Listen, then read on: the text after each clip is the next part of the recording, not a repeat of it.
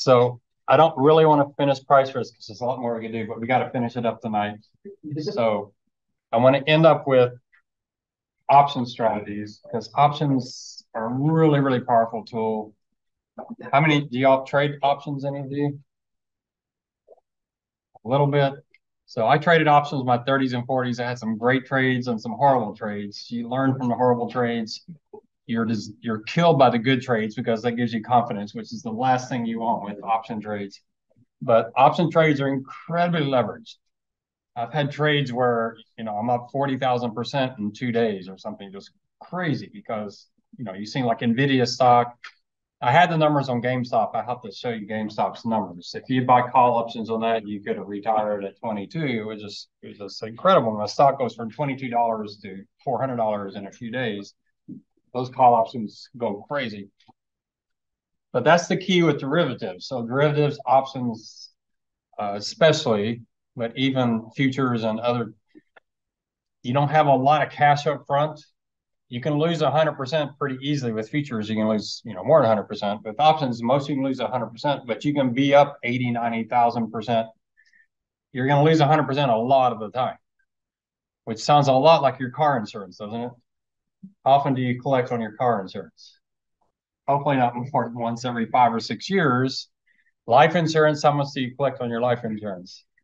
Maybe once. But why do you do it? Why would you pay for something where you're unlikely to ever collect? That's the nature of it. We're going to talk about tail and black swans, where you're trying to benefit from volatility. You don't benefit very often, but when you do, it's massive, and that's a very unique kind of trade. That's what insurance is. And so I want to show you just the theory of options by comparing it to just long strategies where you just buy stocks, buy bonds.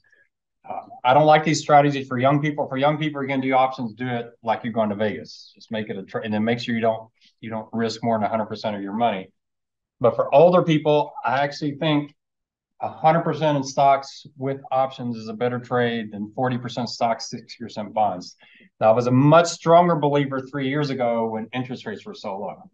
I was like, why are you even buying bonds? It's just a waste of money because you're not getting paid even enough to keep up with inflation. But if you're to buy the SPY, which is the US stock market, and you came in at $130, you could lose your money or make money. It's just a straight line. Your portfolio just goes up and down with the markets. So what older people do is they put bonds in there to try to bring that slope down because bonds aren't as volatile. Now, in 2022, that didn't work, right? Because bonds were down a bunch, stocks were down a bunch, so everybody lost. Treasuries are down 20%, stocks are down 20%. There was no diversification benefit, which is, again, what inflation does to you, right? Inflation just kills all strategies. But it does reduce. But how much can you lose here?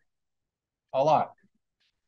If you're 70 years old and you got to live on your portfolio the rest of your life, not knowing how much you can lose can be pretty, pretty dangerous. When you buy insurance, how much can you lose? Well, the insurance company is going to step in at some point after your deductible and you've got it covered. So what we'd like to see is to cut this tail off, wouldn't we? And how do we cut the tail off? Well, we cut the tail off by cutting some of this off.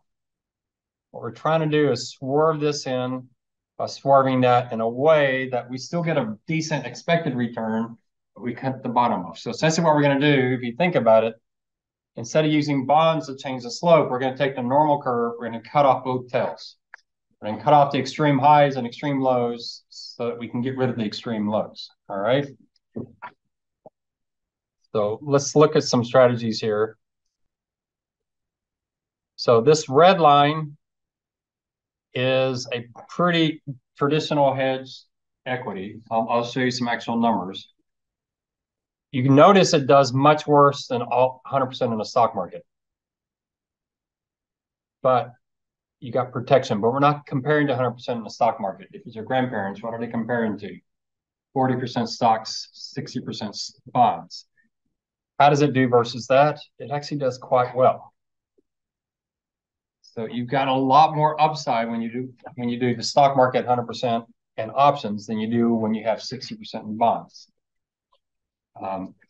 Especially 3 years ago, because what was your upside potential on bonds 3 years ago? It was nothing. You're not going to, if bonds are paying 0.5%, you can say, well, I hope interest rates fall 300 basis points. They're probably not going to do that. They can go negative. Japan's been negative, but how negative has Japan been? Negative 0.1%. Bonds, when they're that low, they're not going to fall 300, 400 basis points. That was that 1980s when interest rates went from 18% to, 7%. You can't see that. So I was especially strong on this 3 years ago. Today, yeah, bonds are actually doing a pretty good job. So I might not be as strong on this strategy. But do you think a 70-year-old would like this down here? That looks pretty good, doesn't it? If you can tell a 70-year-old the most you can lose is X%, that's great, great, great comfort. They have to give up on the upside, but they're giving up relative to stocks, not relative to 60% in bonds. Now, how did I create this thing? That is what I do when I see the VIX fall below 10. I overinsure. I buy more insurance than I need. Why? Because when the VIX is low, y'all know the VIX, I assume. Anybody can explain the VIX? So overall volatility, and precisely what volatility is it? Is it past volatility or expected future volatility? Yeah, it's future expected volatility.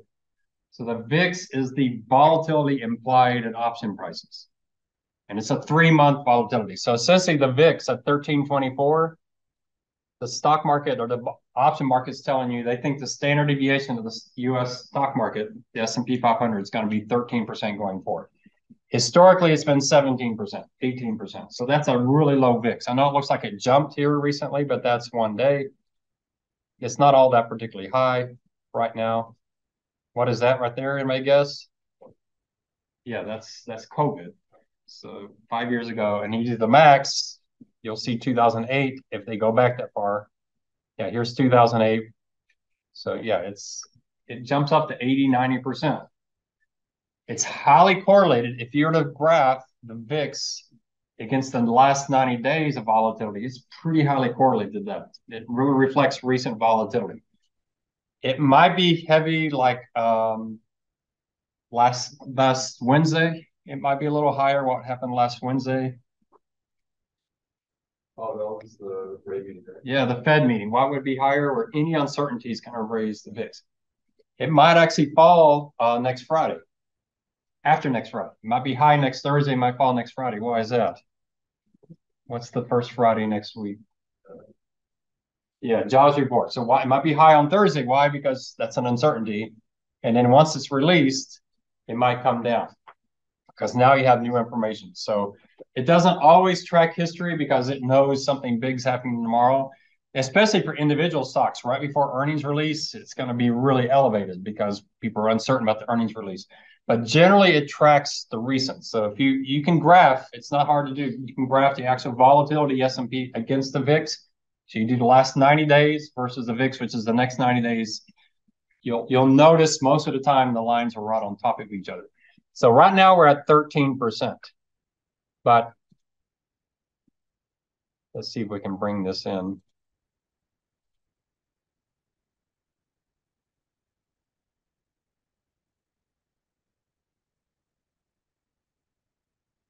So the minimum number was 9.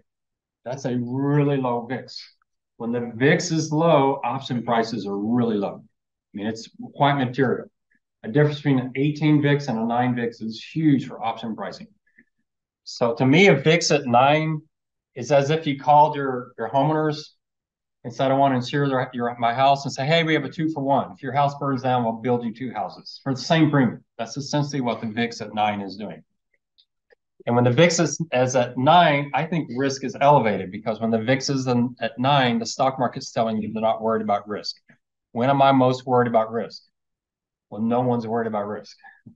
So to me, it's almost like I call my homeowners insurance company because there's a fire outside my house, and they tell me, "Hey, we're going to sell the homeowners insurance. We'll build you 2 houses." I'm like, "Okay, I have a fire.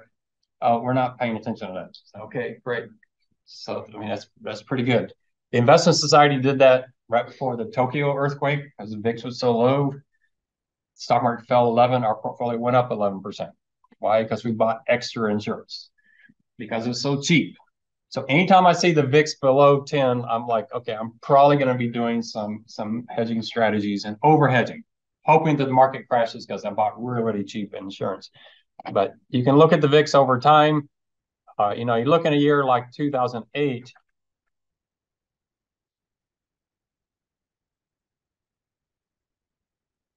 So you go to September when Lehman went under.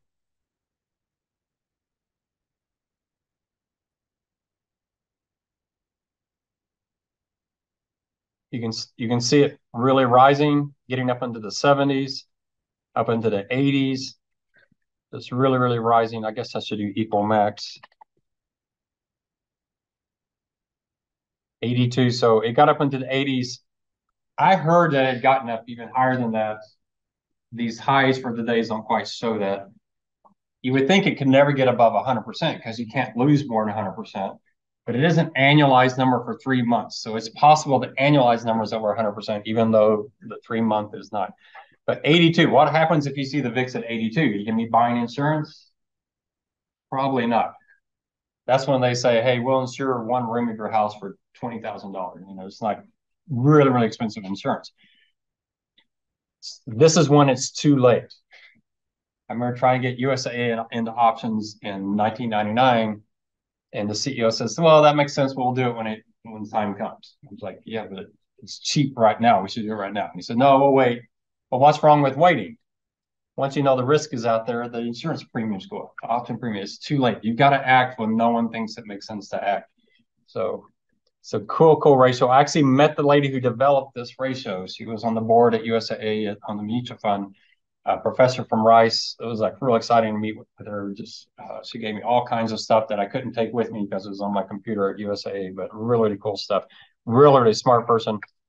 Asked really good questions in the committee. She kind of took over that committee after a while because everybody could tell she knew more what was going on than anybody else, just because she was a pure finance person. So there are times when the VIX falls below 10, I'll set up a strategy so that if the market falls, I'll actually make money. I don't do that very often, but the VIX below 10. So where are we today? If you go back year to date, we got down to 12. So we haven't gotten below 10 this year, but we've gotten some pretty low numbers. Options are fairly inexpensive right now, so it's not a horrible time to trade. Now, if you're selling options, it's a terrible time to be selling options because you don't get much premium. You're not getting paid much for the risk. So this is a good time to be buying options. When the VIX is at 80, yeah, you could be selling options, but boy, it's really scary time to be selling options. So anyway, this is the strategy I think makes sense for your grandparents. The only downside is that there's going to be a few places where they'll lose more money than having the bonds. It's not much, but it's certain places where they may be down 4% instead of 3% or something like that. So, this is kind of, you can kind of see it in there, right? A few places right in here. I'm assuming the bonds make 4 or 5% no matter what. So it's possible bonds could be up when the stock market's down. That happened in 08, depending on which bonds. Remember what we talked about earlier. If you're talking treasuries, yes. If you're talking about corporates, maybe not. So it kind of depends. The last year, it's interesting that treasuries are down and corporates are up. So even with interest rates rising, corporate spreads have come in enough that corporates have done well. So that's a strategy. Let me show you a protected put strategy. So let me show you this. This is puts only. So if you do puts only, you're only buying insurance. It's the most expensive way to do this strategy. I don't recommend it, but just to show you a basic strategy looks pretty decent. So let me explain this to you. So I took the stock market back the last, I don't know how many years. I hate to go back up again. The last 40 years, 30 years, whatever that is.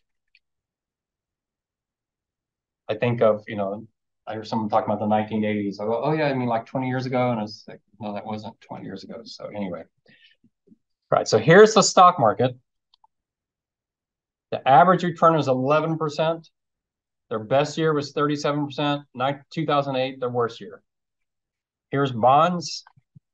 Pretty boring return, 4.8%. They did as well as 18%, as bad as 12. That might have been, yeah, that was 2022. I mean, look at 2022. And the Treasury, you're down 20%, but this is mainly corporate bonds. So here's a 40, 60 portfolio. Would have made 7.6%. Best year, 26, worst year, minus 14%. Here's the standard deviations, 18%, 5.5%, but your portfolio. So my question is there a better strategy than 40-60? Can we do something better? And so what I did over here is this is 100% stocks with puts. What do you notice about the average return? Does a lot better than the stocks and bonds. That's pretty amazingly better, right? That's a pretty noticeable 200 basis points. I said pretty noticeable. The best year, much better. What about the worst year? Not much different. And how much worse could it be?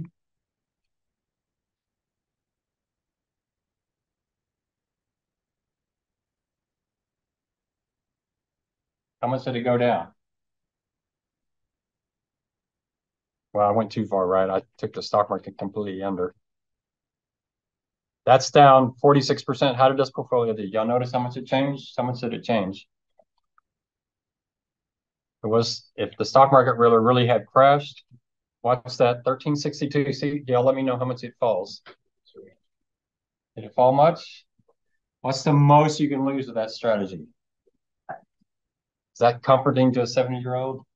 The most you can lose is 13.6%. You can't lose any more.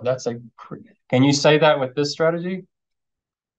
You can't. You have no earthly idea what that strategy might be. In fact, the worst case was actually worse than that. Now, the problem with this is the standard deviation is much higher. But do we care about standard deviation on that portfolio? No, because the tail's cut off. Standard deviation assumes a normal curve, but if you cut off the tail, you don't have a normal curve. Standard deviation is not the right measure of risk, but it looks a lot riskier. It looks volatile, but the volatility is stopped at 13%, which is kind of comforting. It's actually, to me, it's less risky than this. Higher return, but worst case is better. Depends on how you define risk. You define risk as volatility, then yeah, it's more risky. I define risk as how much money can I lose? Worst case. I don't think of it as standard deviation. I think of it as how bad. And I assure you, in 2008, people aren't thinking standard deviation. So we've talked about 2008. So Bear Stearns goes under. They're saying, okay, that's kind of bad, but everything goes all right. Then Lehman goes under. Okay, that's really bad. And have we talked about that weekend with Lehman? We did a little bit, right? Just horrible weekend.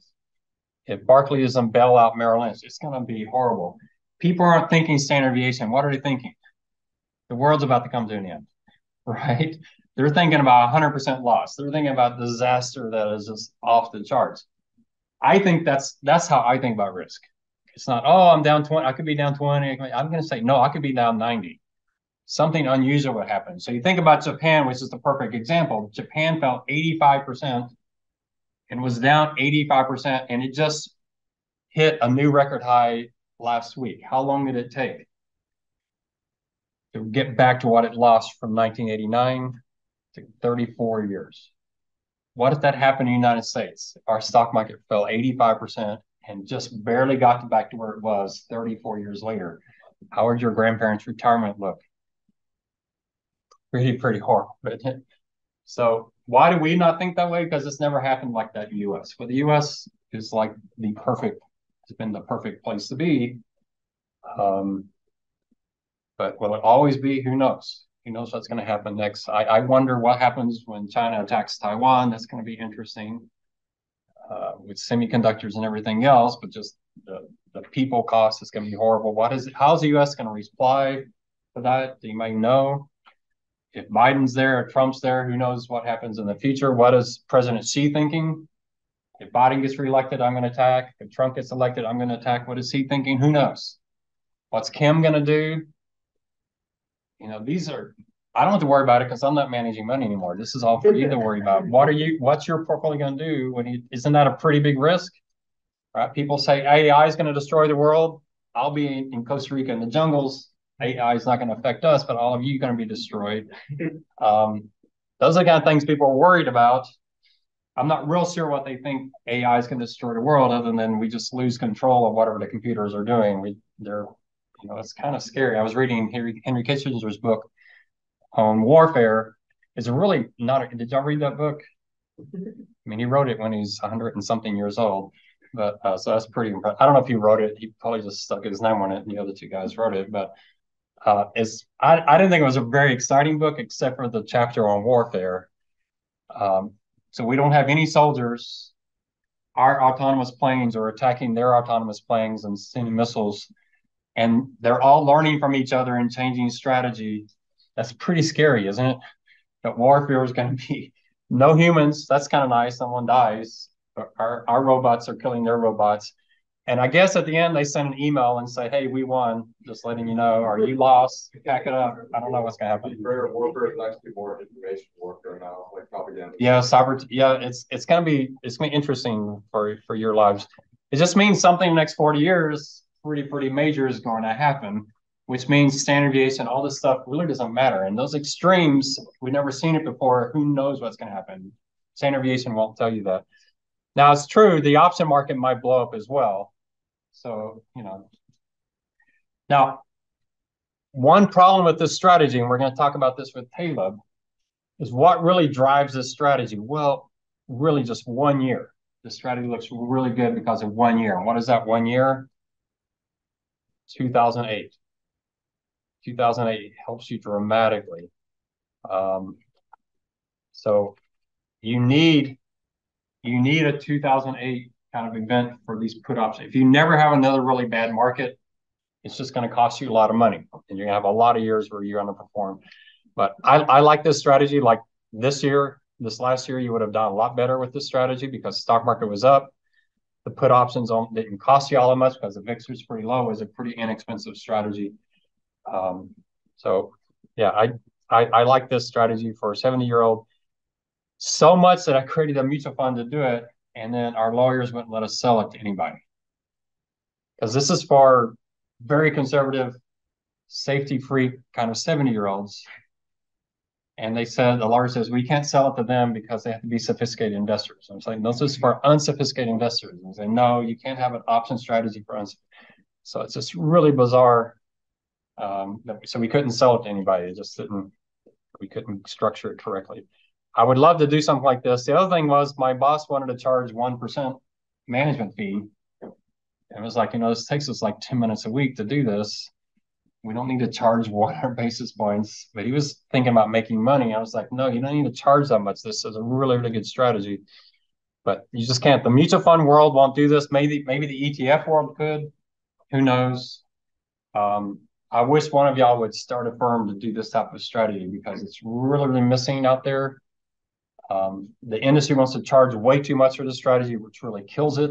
You don't need to charge much because these are not difficult strategies to manage. You can somewhat put them on autopilot. You have to watch every once in a while when markets are moving, but you don't. It's not the same as trying to beat the stock market by analyzing individual stocks, that kind of thing. It's just not that complex. So I'm not saying go do this strategy. I think there are better strategies than this, but this is pretty basic, pretty straightforward strategy that you could implement and would work pretty well. Any questions on options? So not to brag, I'm going to tell you all the good stuff I did at USA. The really bad stuff, I somehow forgot those, so I can't really tell you about those. But so just to give you my scenario. So Bob Davis retires. Any of y'all saw Tim Hendren last year, you can kind of know he was talking about a very strange period of time. So Joe Robles takes over. Bob Davis hated stocks. He had us out of the stock market. We were essentially all in cash, which was a terrible investment strategy. So I'm head of equities. Bob Davis goes. We get a new CEO, Joe Robles. So I'm really like to work with him a lot. Nice thing with him is he trusted you as long as you didn't mess up. And I had a really good reputation. So he let me do whatever I wanted to do. But he's a brand new CEO starting in 2008. And I'm head of equity. And what I do, I get us back into stocks. But then I start thinking, we get into stocks after Bear Stearns, the market's up 9%. We got 9% gain. I start getting nervous. because I want to do options. The option broker's not set up. So I get out of stocks, market falls, I get us back in. We got the options. Um, I'm thinking a couple of things. You might think you don't think this way in finance, but I'm thinking a couple of things. A brand new CEO in a year, everybody's talking about subprime, and I get him back in the stocks. I could really kill his reputation. The stock market crashes, and he's like, "Hey, I got us back in the stocks." So I'm not just protecting USA's risk. I'm also thinking about the morale of all the employee base of a CEO that gets us back in the stock. And so, how did we do? So I'm very proud of this. My whole department. So y'all know who this is? Joe Robles. Yeah, he's probably still. He's like a saint at USA. He's like people. He was a really good guy. Um, so he had my portfolio on his letter to the members in the annual report. So here's my portfolio right here. Say, why am I proud of a 1% return? That's pretty pathetic, isn't it? Why am I proud of a 1% return? Because here's my benchmark. So we made 1% in 2008 and the market was down 37%. How do you do that? You do that with options. Now, specifically, I can't lie to you, but specifically, we got back in the stocks. We had the options. So the market was down 50%. We were down like 9%. So we did lose money. And then in November, our options expired. We had all this money. I went to Joe and said, we want to take all the options off. We just want to ride the market. My boss was just freaking out. We can't do that. We go to Joe. Joe says, well, if you invest in stocks, you can lose money sometimes. So he was like, pretty cool, right? Because it's a horrible year. Pretty cool. So, okay, good, Joe. So we took all the options off. The market rallied we had a Santa rally. It rallied 9% through December 30th. And then it rallied 1% on December 31st. So my boss was like, we better have a positive return. I was like, are you kidding me? You're wanting me to have a positive return in 2008, but we did. We ended up with a positive return. A lot of it was pure luck, but we had a big debate in November because of what I just told you, because we were doing spreads, which means we were selling options. And one of the guys was like, man, the VIX is so high, we should keep selling the options. We were buying options and selling options. I was like, no, I just want to go into the stock market. So we did that, worked real. But we put the options back on in January, and then the market crashed. We took them off. So it's luck. Some of it's luck, but it was pretty cool luck that it was working out. But this is pretty good. So he even talks about it in here somewhere. In fact, USA's PNC equity portfolio, that's my portfolio, returned a positive 1% last year, dramatically different than most equity portfolios.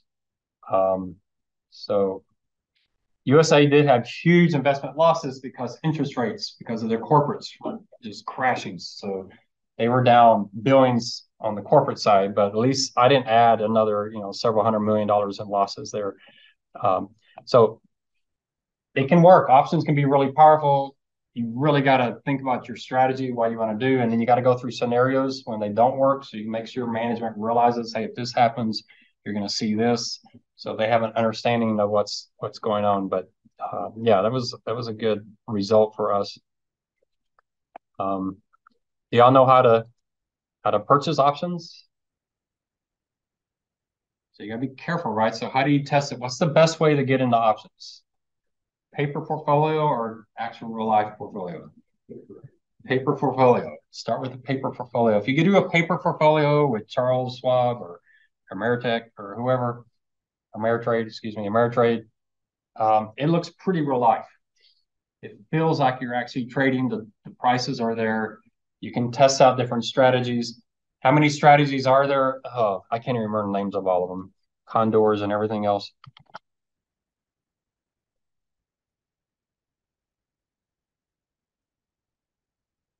Yeah, that's not going to tell me. Oh, the CBOE is a great site to go to, though. CBOE.com, that's the Chicago Board of Option Exchange.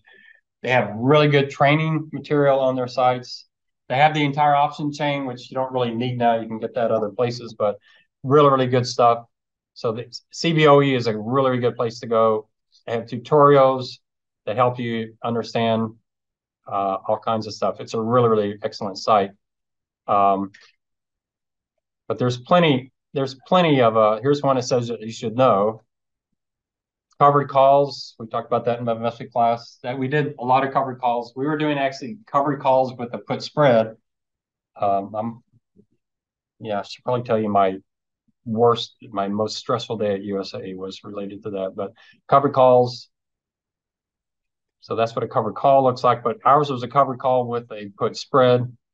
Um, there's the put strategy, a spread strategy. So spreads just mean you're buying an option and selling an option. So I actually think a spread, if you're going to short a stock, you should buy the call option far out of the money just in case that stock takes off. So there's ways you can cover your losses, but you can just see the different strategies, straddles, strangles, butterflies. And we have an alum this is his career. So Eric Moss up in Chicago, he's trading options. He spoke at UTSA a couple of semesters ago. I had lunch with him about a year and a half ago. He's doing great. He's about to get married, so he may get out of business entirely, which is kind of strange. But anyway, you can make this your entire career.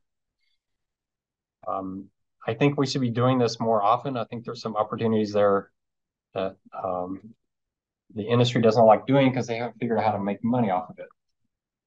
They're more focused on sales and career risk than they are on their customers' risk. But I do think there's some strategies there, and there's several books out there comparing exactly what I'm doing here. What if you did this option strategy versus just buying stocks and bonds? What's the give and take? So there's no strategy that's going to win every single time with options, but there are strategies that win at just the right times and are mediocre. And my strategy, just to give you my strategy, some of you have heard it before. I like you smile. You might know this one.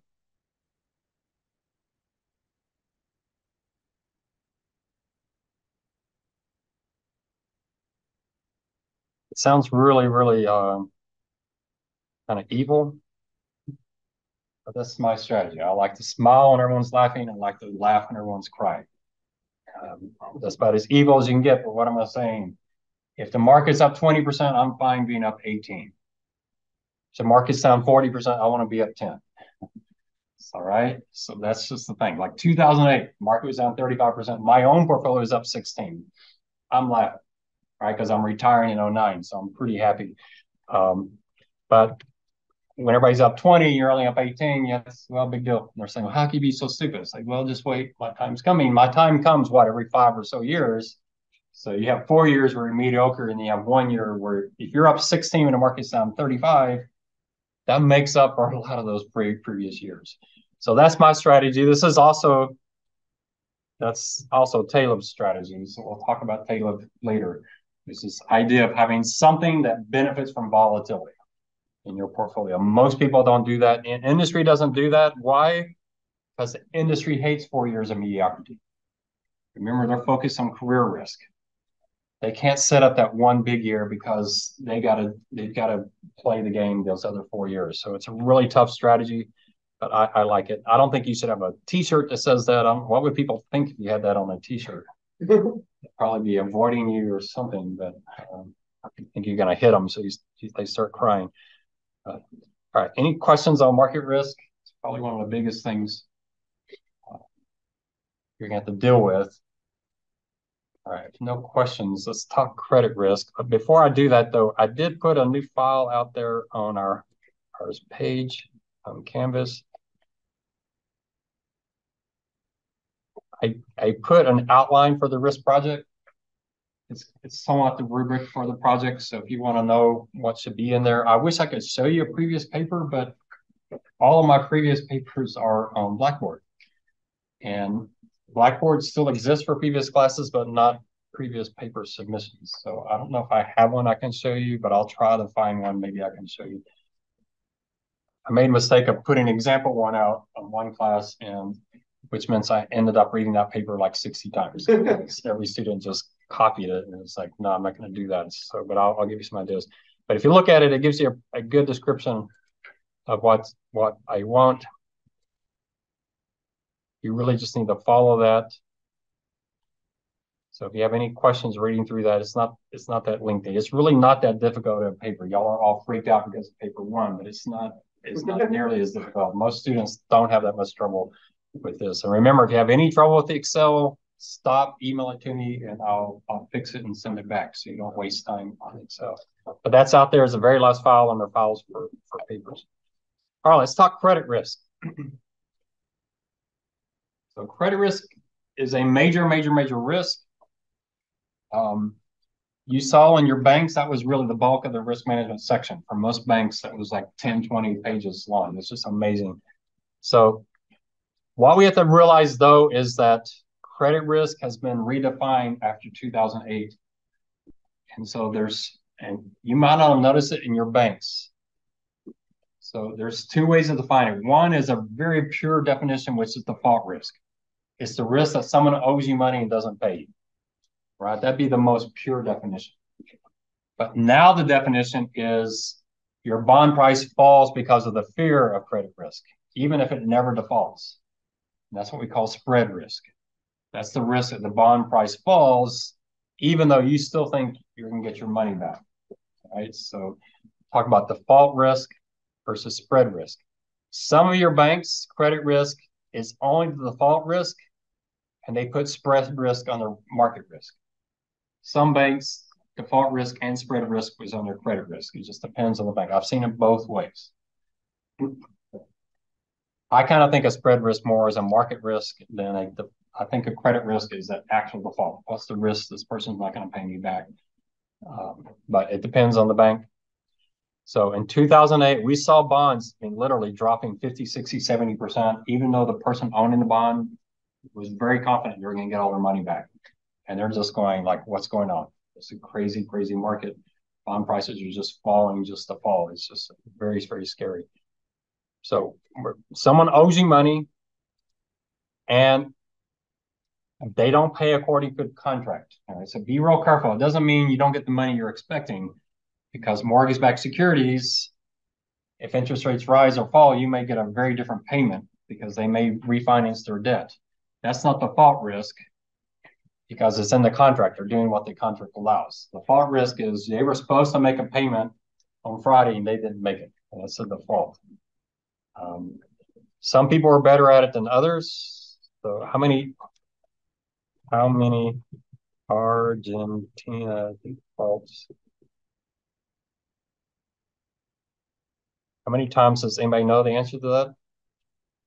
Is it more than one? Yes. 9 times. So they're the champs. They got it. They win first place. Why would you keep loaning them money? Would you loan your friend money if they haven't paid you 8 times? So they have a new president, right? Pretty weird guy, but interesting guy. So far, the market has seemed to have kind of liked him so far, right? I don't know if is USA talking about this guy. I mean, it's wasn't a strategy to change to maybe tolerate. Yeah. I mean, there's some things technically he may have, but he's yeah. So far, The Economist actually had a pretty decent article on him. They're kind of like we're expecting something really wild and crazy, but so far he's been okay. So it's kind of the same thing with the head of Italy as well. It's like so far she's been really pretty decent, and people like, and they're like worrying about people think the extreme, which I guess is good, but will they default again? 9 times. I don't know how many years that is, but Argentina used to be one of the richest countries in the world, and what went wrong? If you read that book, I really highly recommend, Why Nations Fell. They talk a lot about Argentina there. Why didn't Argentina work out when the U.S. did? Because they were probably in better shape than the U.S. some of those years, and yet it all fell apart. Why? What's the key to that? So in 2008, this issue became an issue for the Federal Reserve because we talked about liquidity risk. When you have liquidity risk, the problem is they're not really default, they're not bankrupt, but if they don't get cash, they will be bankrupt. So it's just they just need some cash. So it's like your neighbor is like, okay, I get paid next Thursday, but I got to pay this bill today or they cut the electricity off. You're like, okay, fine. You just need cash. You're not bankrupt. What do you find out next Friday? Like, oh, I didn't get paid today. Sorry, something happened. Yeah, and then you discover it wasn't a liquidity risk. What was it? It was a default risk. So think about the Fed in 2008. They had to decide, is this a liquidity crisis or a credit crisis? it's a liquidity crisis, what do? They provide cash. If it's a credit crisis and they provide cash, what do? They just create a much more massive disaster 3 months later. And would you want to be a Fed chairman? You got to make that decision. Do we provide cash, make sure AIG doesn't go under, or we just let them go under? We bail Lehman Brothers out, or we just let them go under? We try to get Merrill Lynch purchased and let them go under. If it's a liquidity crisis and you let them go under, the liquidity crisis causes a true crisis. And then you did a horrible job. Japan had banks that were really, really under. They should have let them fail, and they kept bailing them out. And what happened? They just have this dead bunch of banks. That's just a disaster for the economy. If they had let them go under, they would have fixed it. Everything would have washed through. They could have started fresh. Instead, they kept propping them up. So this is a big issue. Is it a liquidity crisis or is it a credit crisis? And if you don't get that right as a Fed chairman, you either cause a much bigger crisis or you delay a much bigger crisis to later and make it even bigger. So it's tough. Most people think Paulson did a pretty good job in 08. I'm not an economist to be able to say that, but that tends to be the discussion most people have. I don't know if any of y'all, what's his name? Volcker. So the Fed chairman in 1980, he wrote a book. Have you ever read his book? Any of y'all? It's an interesting book. So it has some chapters a little weird at the end, but it's an interesting book. He passed away, but he wrote a book right before. Interesting. Volcker. I don't know how to spell his name. V-O-O. Is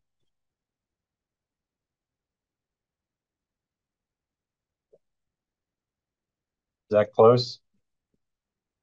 Not Bonk. Oh man, I don't know what Bonk is. So Paul Volcker. When did he pass away? It was pretty recently here. The Triumph of Persistence.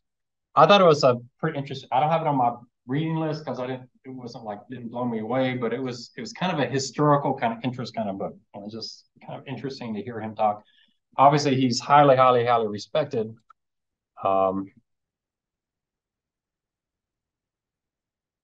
Let's see when he passed away. I can't remember. Yeah, 4 years ago. So he's the one that had to bring inflation down from the 80s, caused 2 recessions in 2 years. That's how bad inflation was. So interesting Fed chairman, smart guy. He has some pretty cool things to say, just practical living kind of things. But yeah, so the Federal Reserve has a lot of power in these prices because they do have to decide how much to jump in and try to save things. I don't think he talked about Paulson in his book, but you could probably find a book talking about Paulson. There were several books that came out of the 2008 crisis. I read 3 or 4 of them. They're pretty shocking stories, no question. So how do you measure it? So there's a definition. It can either be default risk only, or it can be default risk and spread risk, depending on how you define it. How do you measure it? The number one way we measure it is credit ratings. There's a high correlation between credit ratings and the probability of default. Agencies do a pretty good job of rating corporate debt and the probability of default if you look historically at their numbers. So what are the credit ratings? So Standard & Poor's and Moody's, those are the 2 big guys. There's a really good podcast from Business Breakdowns. It's that podcast I highly recommend. They did Moody's, and that one is very fascinating discussion. Moody's is a publicly traded company. I don't know if you realize that, and they do a whole lot more than credit ratings. They sell a lot of software. The Business Breakdown had a really good idea, really good overview of where all they make their money and their history. Why are Moody's and S&P the 2 big players? And coming out of 2008, the government tried to change that. They try to bring in more competition, more credit agencies. But Moody's has y'all know what an economic moat is? I heard that term. So Moody's has this economic moat that really protects them from competition. Why? Because Moody's and S&P are so embedded in what we do on the bond side that it would be really tough to change that whole process. As much as the government tried to change it, they just couldn't. I mean, there's others out there, but Moody's and S&P are the 2 primary ones. And how do they rate? So it's really key that it's not just the capacity to pay their debt. So that's the likelihood of default. But look at this right here. This is related to U.S. government. It's the capacity and, you'll see that word, willingness. Why did S&P downgrade the U.S. government? Because they started saying, hey, we may not pay, we can pay our debt back, we may not pay it back because we're hitting that ceiling.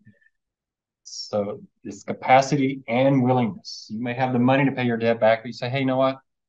Let them, they can go under. So you got to pay on time. So what happens if the U.S. hits the debt ceiling and Congress doesn't fix it? How long can the Treasury Secretary last? Has she said yet? She usually comes out and says, I can make it till whenever. I haven't seen recent. But that's what's going to happen if they don't make the payments. My guess is they'll do like IOUs. So if you have Treasury debt, the government will give you money, but a bank will probably give you 99 cents on the dollar or something. You know, people take it as collateral. You probably can get cash somehow. But do we want to experience that or not? I don't want to hear that. Do you think the Republican Party wants to do that in an election year? So what are they thinking? It'd be horrible for the National Party, but I'd win my seat from my, which are they going to decide? Best interest of the National Party or their particular district? How do politicians think? How selfish are they? So we'll see what happens with this. There's some pretty loud voices. And when you saw the Republicans trying to get their leader of the House, right? It's an incredible balance. Both of these parties are just fighting each other within themselves. So it creates incredible risk. So that's why willingness to pay is so important, because of these political battles that are going on in the United States. And then the nature and provisions of the obligation, what collateral you have, those type of things. And then what happens after they go bankrupt? Where are you in line? What are the rules? This might be more important to other countries as well. What can they actually do? So S&P is all cap letters and all the same letter. And most others, I think all the others are like that. So S&P is the normal. So if you're looking at Fitch and some of the others, yeah, it's all capital letters. AAA, how many AAAs are left on the corporate side? I think it's 2. Was Exxon, but I think, what did I say? How many AAA companies left in Afghanistan? What did it say that? Yeah. Are there AAA companies in Afghanistan? So it was Johnson & Johnson and one other, but I can't, maybe Microsoft. So Exxon was up there for a while, but Johnson, Microsoft. I don't know what Exxon is now, but not many. There was a lot when I was started my career. There was a lot of AAA companies. State Farm was AAA, USAA was AAA, San Antonio was AAA. A lot of U.S. government was AAA. So a lot of firms. In fact, San Antonio was AAA after U.S. got downgraded. They used to brag, "Hey, the city of San Antonio is safer than the U.S. government." I don't think that was quite right. I mean, think about it. When the U.S. government's debt was downgraded, what did U.S. Treasury yields do? Did they rise or fall? If you downgrade a corporate bond, what did their yields do? They can go up. What did U.S. government yields do when they downgraded? They went down. What? Right? So something bizarre is going on. So there's not many AAAs left. There's a few AAs. AA is a really good rating. The difference between probability of bankruptcy between a AAA and AA is almost indistinguishable. You're talking about like 0.8% over 10 years versus 0.9% over 10. I mean, it's just almost indistinguishable. So they say your probability of paying back is extremely strong, very strong, and strong. So these, I classify any A-rated, AA, single A, AAA as high quality. The probability of these going to default is really, really low. Now, there are some exceptions. If I remember correctly, Enron, y'all heard of Enron? Houston company went bankrupt in 2002, I think. I believe they were AA the year they went bankrupt. They weren't AA when they went bankrupt. So S&P and Moody's will say, no AAA or AA firm has ever gone bankrupt. That's because they downgraded them right before they went bankrupt. So that doesn't really count. So to me is what were they 6 months before? And I believe Enron was like AA rated, maybe single A, but it was a highly rated firm. Triple B, now they're starting to use words you hope your parents don't use about you. They're adequate.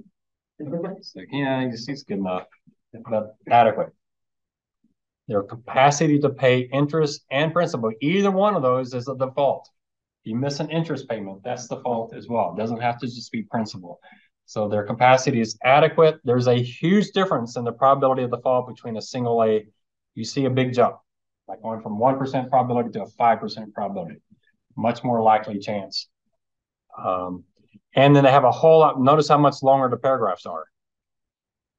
They say it's adequate. However, if the economy really blows up or you have some kind of crisis, those kind of thing, there's an event that could really, really derail them versus the AAA is going to be able to survive anything. And Microsoft, how could Microsoft not pay its bills?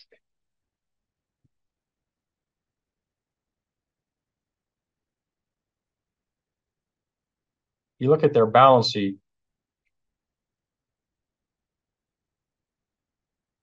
they have over $100 billion in cash, which is greater than their debt. So if you have a $400,000 mortgage and you have 800,000 sitting in the cash in your checking account, is your bank worried? Well, they may be wondering what you're going to do with the $800,000 in cash. But as far as today, you can probably pay your debt. You can just write a check for it. And that's essentially where Microsoft is they have more cash than they have in debt. So you might ask the question, why are they even borrowing money? How many people do you know have $800,000 in cash from going out and borrowing $400,000? Probably related to the taxes, right? Anytime you see that, it's usually the IRS that's driving that. There's some tax reason going on. But triple B, if things go wrong, yeah, they're going to start having struggles. They're going to start having trouble. But that's still investment grade. So these are fairly decent bonds. They're probably default. It's much higher than single A, but it's like 5% over 10 years. So it's not massive. Yeah, for like a year now, they've been putting more on their cash, what's it called, than they've been paying. Right. I've seen a few companies like that. If you look at their interest expense, it's actually a negative number. So yeah, there's a few companies like that, especially when now that short-term rates are so high. But so triple B, don't look at triple B and say, well, it's a really weak company. There are a lot of triple B firms that are just perfectly fine firms. Their probability default is really quite low. Then you get into speculative. So double B, now they use a word I can't even pronounce, vulnerability. You're starting to see that word. Double B are fine firms as well. Netflix was double B for the longest time. So double B is not bad. But if we have a recession, you'd have to watch them very carefully. Something could blow. Why was Netflix so lowly rated? Because they're borrowing so much money. They're spending so much money on new production. The market just got. It was really striking. I was talking to my bond friends and say, okay, the stock market loves Netflix and you guys hate them. Why isn't it? I said, look at their cash flow statement. My word, they're spending cash. It's just so wild. The stock market likes it because it's going to create a lot of growth. And if things blow up, the stockholders say, well, they'll just walk away. But the bondholders are like, man, who's going to pay for all of this? So they're worried. Does Netflix not work out? That's a lot of debt. So those are dangerous. I was interested because we have a group going to Costa Rica. Anybody want to guess Costa Rica credit rating? Might be surprised. B2, but stable. So they're solidly B2. What is B2? That's a pretty weak bond, right? What's Argentina? How low can you go? Triple C. Triple C is not, you can be double C and single C's, so they got two more notches to go, but pretty weak. Puerto Rico, they've been recovering some. Wow, it's not even in there. So they've been coming back. They're trying to cut their budgets and all those kind of things. But yeah, I mean, this is a state or a territory that obviously Hurricane Maria they had Hurricane Maria, and then a few days later they had Hurricane Trump, and it just destroyed their debt. Maria destroyed the country, the host island, and then Trump came in and said, "Hey, we're not going to bail you out," and that destroyed them a second. You can watch the bond price; it went like this with Maria, it went like that with Trump. So some people say the worst possible thing at the worst possible time. But yeah, that's a place that's really, really struggling. Would you buy their bonds? It's default. Well, if you buy 10 cents on the dollar and you restructure and pay 20 cents, what have you just done? You just made 100%. So yeah, I mean, you can buy those bonds. There are people who buy distressed debt, distressed company debt. It may seem crazy, but they're looking at, I don't need you to pay 100%. I just need you to pay something because I'm paying almost nothing. Um, I don't know. I don't know how to spell Venezuela. How do you, there you go, Venezuela. Do they even have a credit rating? C. So what's the next level below C? D, right? It's triple C, double C, single C. What does D mean? You've defaulted. So that's the easiest one to remember. D for default. Would you loan money to Venezuela? It's kind of interesting now, right? A new president, pretty radical. You pay 10 cents on the dollar, you lose your 10 cents, but you could make 300%, 400%. It's kind of interesting if you got the guts to step in and see what he's going to do, because it's kind of crazy, kind of interesting. So those are the ratings. You can just see the words. I mean, how to distinguish between triple. Essentially what they're saying on the C's is they can make it with a miracle. That's essentially what they're saying. We need something wild and crazy, wonderful to happen to this firm, and they'll make it. Otherwise, they're not going to make it. That's what they're saying with triple C. So look at this last one, where a bankruptcy petition has been filed, but debt service payments continued. What might happen? Maybe a competitor will buy them out and restructure the debt or something. Who knows? If you restructure the debt, essentially you defaulted, but at least you got bondholders will get something. So those are the ratings. Let me show you, and this is something you can create yourself. Bloomberg that I highly recommend. I've shown some of y'all this before. Let's see, what was the last one I did? I can't remember. Last update. It might have been August, October. I need to update this again. I think I updated it recently, but there's some issue going on between AAA and AA.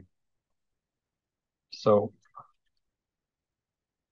in Bloomberg, they have these massive tickers for the OAS. Anybody remember OAS? Option adjusted spread. What is an option adjusted spread?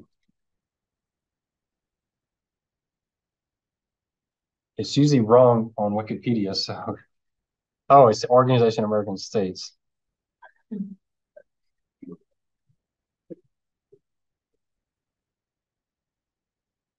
But Wikipedia is actually a pretty good place to go, though well, Investopedia is like the worst because they never define it.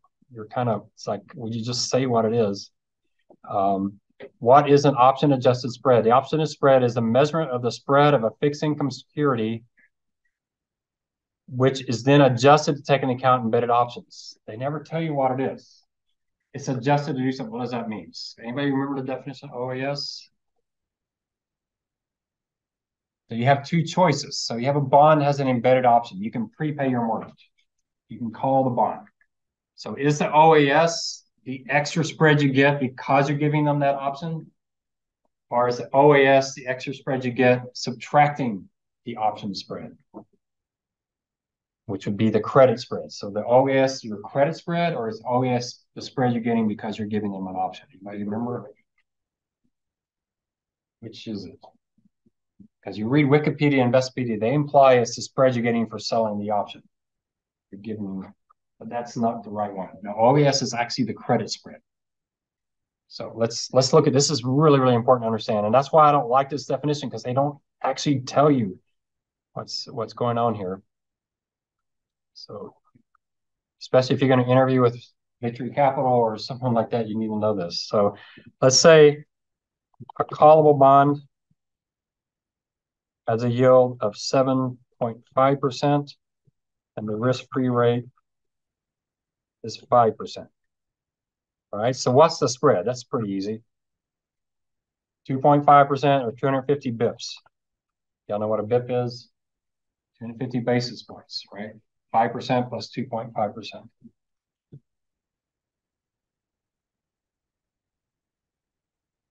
If it were non-callable, the rate could have been 7%. So how much extra are you getting paid as the investor for giving them the right to pay off the debt early? 50 bips. So the option premium is 50 bips. So the OAS is not 50 bips. What is the OAS? It's 200. 200, right. Oh man, I don't know what I hit. And you're going to see why I don't like Investopedia. So what the OAS is, you got the spread, 250 basis points over risk-free rate. Some of that is a spread that compensates you for giving them the right to pay off the debt early. You want to be compensated for that, right? Because when are they going to pay it off early? When it's in your favor and then, or in their favor? In their favor, right? They're always going to act against you. So you better get paid for that. That's 50 basis points. But you're also worried about them defaulting. How much are you getting paid for that? 200 basis points, all right? The OAS is the 200, but when you read Wikipedia, Investopedia, they make it almost sound like the OAS is the 50 basis points, but it's not. Now, what if you have a bond that's non-callable? What's the option premium? There isn't any. Treasuries, the U.S. government cannot pay off treasuries early. There is no optionality, so it doesn't have any option premium. All right, if you have a corporate bond that can't be paid off early, the OAS and the spread are the same thing. All right, there is no option premium. All right, so just be real clear. So this is historically, these are the OASs on these bonds. And so if you look at them, this is the ticker. I know it's crazy tickers. LU3ATRUEE space index will bring in AAA OAS. It's only the spread, right? So you have to add this to the risk-free rate, but that's the spread. What's the risk-free rate? But it doesn't matter because they're doing 3-year bonds that are compared to 3-year treasuries. They're doing 5-year bonds compared to 5. So it's all of them combined. It's that OAS for that.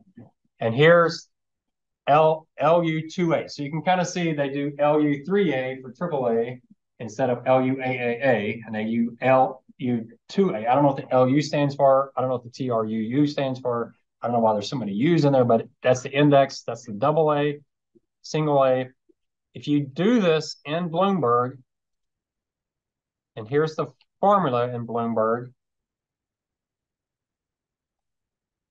it's a pretty lengthy formula, but if you bring it in, so if you don't have to set up the formula, then I can send you the spreadsheet and you can look at it. And it will automatically, if I brought it in and updated it, automatically update it to the most current period. I've only went through August here. I know I updated it more recently, but I don't know where I filed it. So you can bring those in. So AAA, what do you notice about the OAS as we go down in credit quality? Look at the jump between the single A and triple B. And then you have high yield. Pretty big jump, all right? And so what I do at the bottom is I show you the median on AAA is 0.3. What is that? That's actually 30 basis points, 0.3%, 30 basis points. The average for AA is 83, for single A is 121, triple B is 178, high yield is 494. The current as of a few months ago is what? Higher or lower than the average? Quite a bit lower, which doesn't make a lot of sense to me because everybody's worried about the U.S. going into a recession. We're worried about what the Fed's going to do, or we're worried about inflation. It doesn't make sense to me that spreads are lower than historical averages. When was the worst?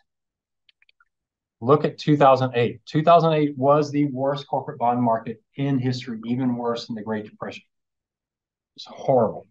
Look at this AAA, paying 157 basis points. That looks like a triple B bond. In 2008, you could buy AAA bonds. I don't know how many there were back then, two or three or four. There's probably Exxon was probably still AAA back then. They were paying 150 basis points over risk-free rates. Huge, huge, huge spread. Pretty crazy. And then back in June of 2021, it was 12. You could almost not even tell the difference between loaning a corporation money and loaning the U.S. government money. 12 basis points. Hardly even notice it. So that's the low period. Look at high yield. High yield back in 2021, you're getting 2.68%. A large percentage of those bonds are going to default, but you're only getting paid 2.68% extra return. I wouldn't buy a high yield bond. I was buying high yield in 2008. Look at their spread in 2008. 1,800 bips. So the bond guy, the reason I bought high yield in 08 is our high yield bond guy, Matt. He says, I have some bonds that it's impossible for the stockholders to do better than the bondholders. The bonds are priced better than the stocks. I mean, I'm going to make a higher return buying the bonds than buying the stock. That shouldn't happen, right? Stocks be riskier. When he said that, I said, you know what? Yeah, the high yield. So how did I do in 09? High yield was up 70%. The stock market was up 70%. So I tied. But if you graph the two of them together, the stock market went up 70% like this. High yield went up 70% like that. So it was like a really fun ride up 70% with very few bumps. Yeah, so high yield. I'm not buying high yield today. 400 basis points. I don't know where it is now, but it's probably not that much different. You're not getting paid much to take credit risk right now. It's just not much. I've been buying treasuries in some places just because treasury yields look pretty good. They're very liquid. They're easy to buy, and I'm not getting paid much to take the risk. So having this historical context is really good. In fact, if I were you, I would update this spreadsheet, print this out, and carry it with me in my wallet so that you just know. So if you're interviewing with someone at Victory Capital, it'd be really nice to know what a typical spread is on a triple B, double B bond. And it's real easy to bring in. You have to be on a Bloomberg machine, but you just click Bloomberg, update spreadsheet, and it brings in the latest month. It's a really good spreadsheet. You need to have some context of what spreads normally do. One problem I've had, and that maybe because there's only two AAA left, is for some reason the last couple of months the AAA spread has gone above the AA spread, and it's never happened before in history. So I'm wondering if there may be some data problem, and it might not be that Microsoft and Johnson & Johnson are riskier. It could be that since there's only two, they have a lot of 10-year bonds or something, which have wider spreads than 2-year bonds. So it could be when you only have a sample size of two, I don't know if I trust the numbers anymore. So I might start ignoring the AAA and just looking at the AA. But those spreads are really important. You'll see why when we look at the notes. So there's other ways to measure credit risk. Altman Z has been real popular. I'm not a big fan of Altman Z. I ran a regression of Altman Z, the credit scores, and there's no correlation whatsoever. Altman, if y'all have looked up Altman, if y'all used Altman in other classes, because it's a really easy number to get. You can get it off of Bloomberg.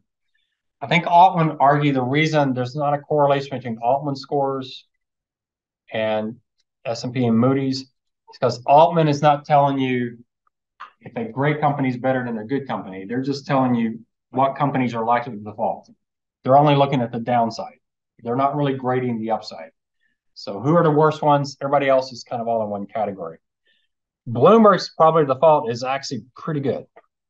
It's a number, which is nice, right? Because you use credit ratings, that's a letter. It's hard to do regression analysis with letters.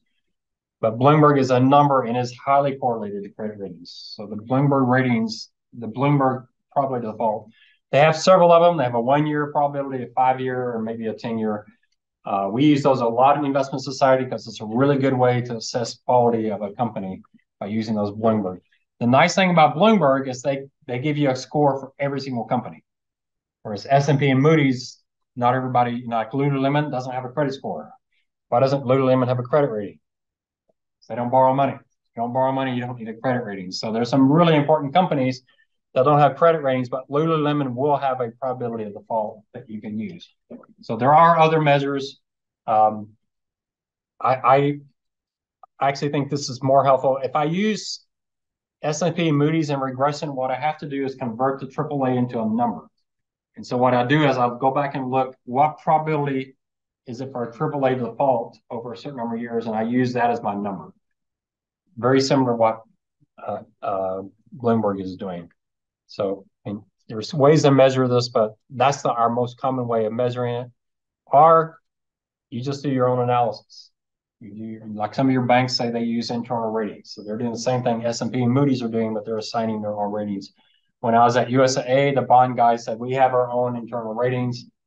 It's like, how different are they from S&P and Moody's? Not too different. Like if you're an analyst and S&P and Moody's rates a bond at double B, what do you think your rating's going to be? You think you're going to have a double A rating on that bond? You can go to your boss and say, hey, the market hates this bond. I think it's great. Let's put a lot of money into it. You're probably not going to have the guts to be that different. So you might go double B plus, maybe triple B minus if you're really, really gutsy, but you're probably not going to go too far away. All right, so here's the math on the exam. We'll talk about it next class.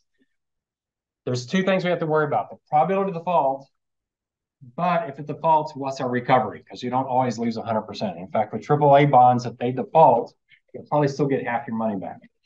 All right, so those are the two things we're looking for. All right, so we'll start there this next time. All right, we got to definitely get a little caught up here. So we're going to finish up credit risk. Credit risk is fairly straightforward, one of the easiest questions in any of my exams. So you think about a credit spread, that's how much you get paid annually over the risk-free rate. So it's going to compensate you for default. So what is default? It's frequency times severity. It's lo siento. So what is your loss if you have if a bond doesn't pay? You have the probability of default. What's the chances that defaults? And then when it defaults, you don't lose 100%. So you lose 100% minus what your recovery is. Now, I'm ignoring time value money because it can take years to resolve. I remember when Enron, USA had some small losses with Enron. Those things were in the courts for years and years and years and years. So yeah, you might get 30 cents on the dollar, but that may be 30 cents over several years. So the recovery rate is exaggerated because if it's 30%, it's 30%, but you got to do a time value money of that. So maybe it drops down to 25 or 20, but we're just going to use recovery rates as they are.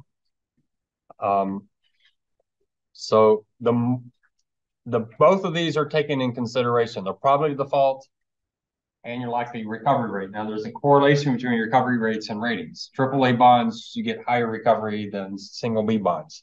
So there's a relationship between those two. So probably the best way to do this is to show you actual exam questions because it is really a very, very straightforward question. This is the answer, so you're not given that. But here's the question. So I give you this report. I actually have an update of this that I'll get because I've been having trouble with S&P Moody's. You used to be able to get their credit default history. Now, when you click on it, they ask for your login number and name and all that, and they're expensive. So this is old, but I did find one this last couple months. I can't remember if it was S&P or Moody's. I gave some updated numbers, so I'll give updated numbers. I doubt they're radically different, but if you look at it, I give the 1, 3, 5, and 10 years. I won't tell the focus on the 10-year. So what it says is what percentage of AAA bonds default within 1 year, within 3 years, within 5 years, within 10 years. If I could get an updated one of these, this is the type of schedule I would carry with me if I were a finance major, because this is pretty important stuff. So AAA bond has about a 1% chance of default. AA says 2.5%. I don't know how much Enron was in that one number, but 2.5%, single A 3.5%. So I might think of it as 1%, 2.5%, 3.5% for the high rated. That's over 10 years. All right. You notice the big jump when you go down to triple B, 7%. Then when you get down in the below investment grade, you're down to 20%, 30%. And then when you get to the C's, over half of them. But you think about that, wow, that sounds terrible, over half of them. But still, if you buy a triple C bond, almost half of them will survive. So you could make a fortune off of those because they're going to be up dramatically in price. But a typical investment grade bond, about 5% of them will default over 10 years. And below investment grade, about a third of them. So let's think about these numbers for double A. So 250.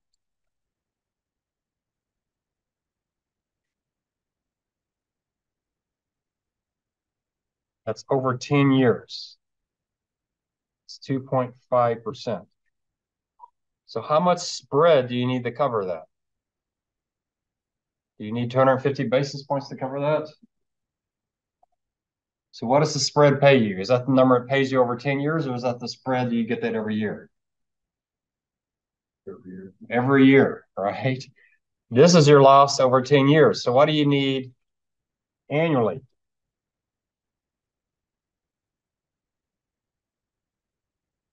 You're going to lose 250 basis points over 10 years. How much spread do you need every year to cover that? 25. 25 bips. Pretty simple. That divided by 10. So this bond spread should be at least 25 basis points. But that ignores what? Well, I mean, we don't know when the timing of this. We know this is every year. So yeah, it's not so much time value money. I mean, the time value money is where I'm talking about on recovery, right? So if you're ever going to recover 40%, what spread do you need? It's going to be 0.0025 times 1 minus 40%, right? If you're going to recover 40%, you're going to lose 60%. So you need to be paid 25 basis points less 60%.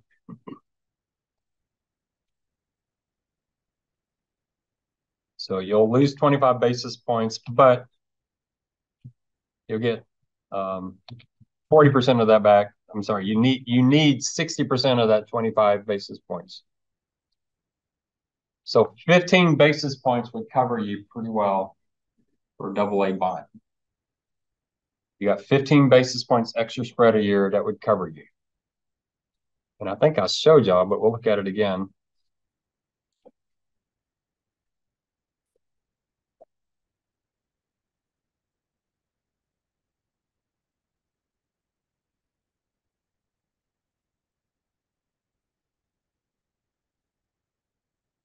So how many basis points does a double A give you?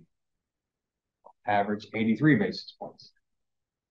Does it sound like you're being compensated for your risk? You need 15. It's paying you 83. Sounds like a pretty good deal. Doesn't sound bad at all. Y'all see where we're going here? Let's try another one just to make sure everybody's with me here. Let's try double B. Well, let's try triple B. Triple B, on average, about 7% will default, 7.1%. So how many basis points do you need to cover the probability of default? 71. 71 basis points. And let's say the recovery is 40%. What do you need? 71 basis points times 0.6. Yeah, you need 60% of 71 basis points. So 7.11%.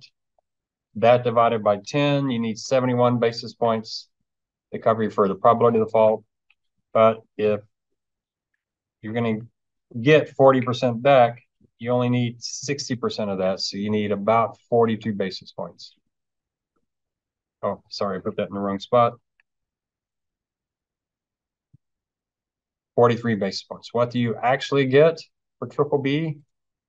178. Does that sound like a good investment?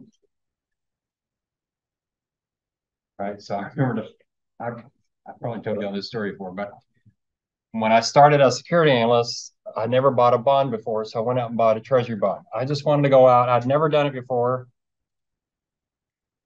We did have the internet back then. So I went out to Treasury Direct and I set up an account and I bought a treasury for the first time in my life. Now I do it on swap.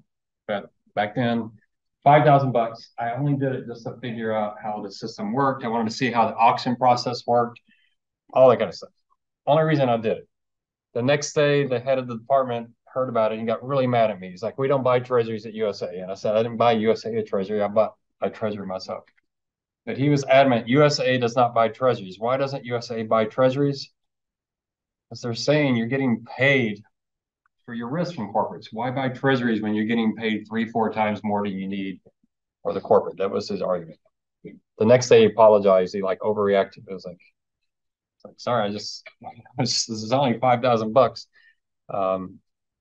But yeah, we kind of talked about that with the video I showed you, that a lot of bond investors don't buy treasuries, they buy corporates. So when you talk about, the diversification of bonds, you don't really get that with corporates as much as you do with treasuries, because corporates are more highly rated or correlated to stocks than treasuries are.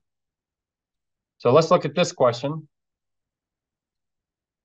So let's read the question. Below is a summary of the cumulative default rate. So it's cumulative.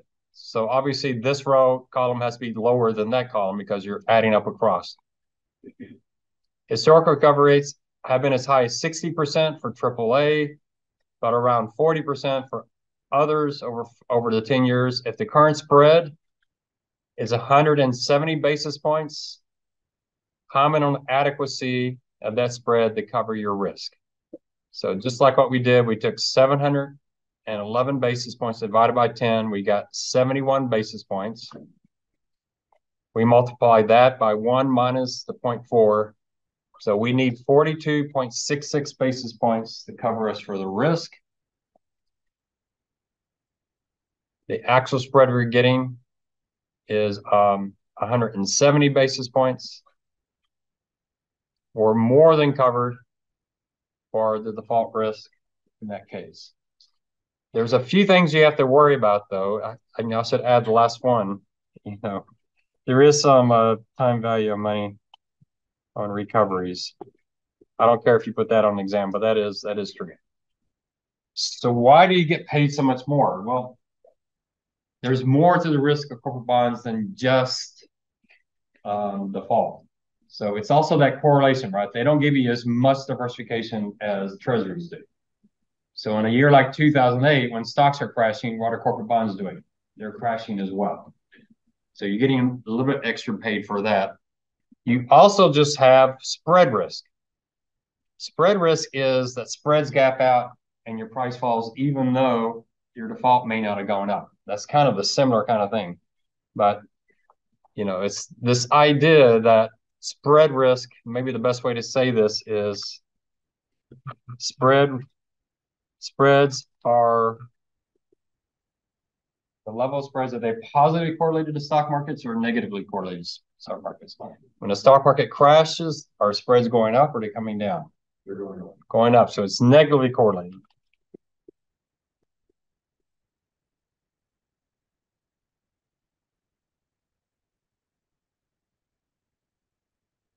Spreads are what? What's the word we use?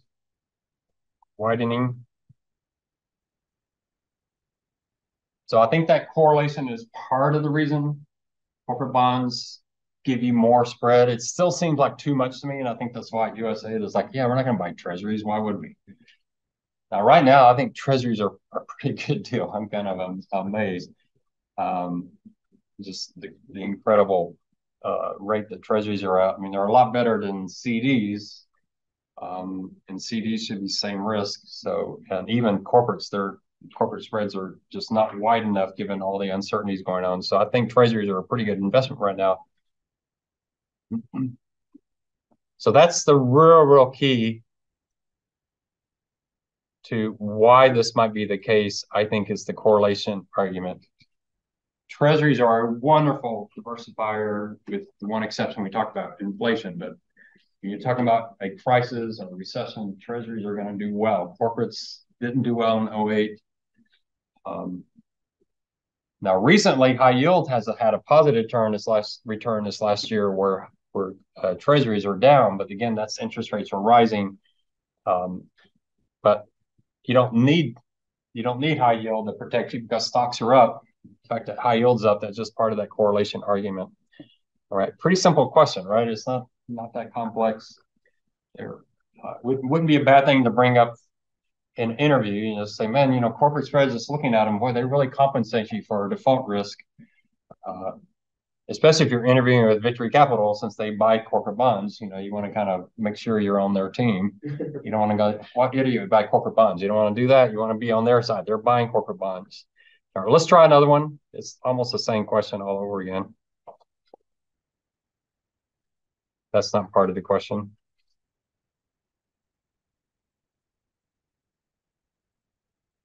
Anybody remember what OAS is? Can you define it? Yeah, it's the credit risk. So the spread you get related to the credit risk. To the credit risk, right? It takes the spread you're getting for the option. So yeah, so all right. So here, everything's exactly the same, but here we're looking at a single A bond. We haven't done that yet. What's how much spread you need for a single A bond? So the default rate's about 3.6%. So you need 36.2 basis points on average every year to cover you for that default risk, but you're going to recover 40%. I don't have the math in here. I might have had it in here and just took it out. So you need 36.2 bips. 36.2 times 1 minus 0.4 is 21.7. You're actually getting paid 60. I don't know what the 98 is doing there. That's interesting. Did I just type that? So you're getting paid more than 3 times what you need to cover you for the risk.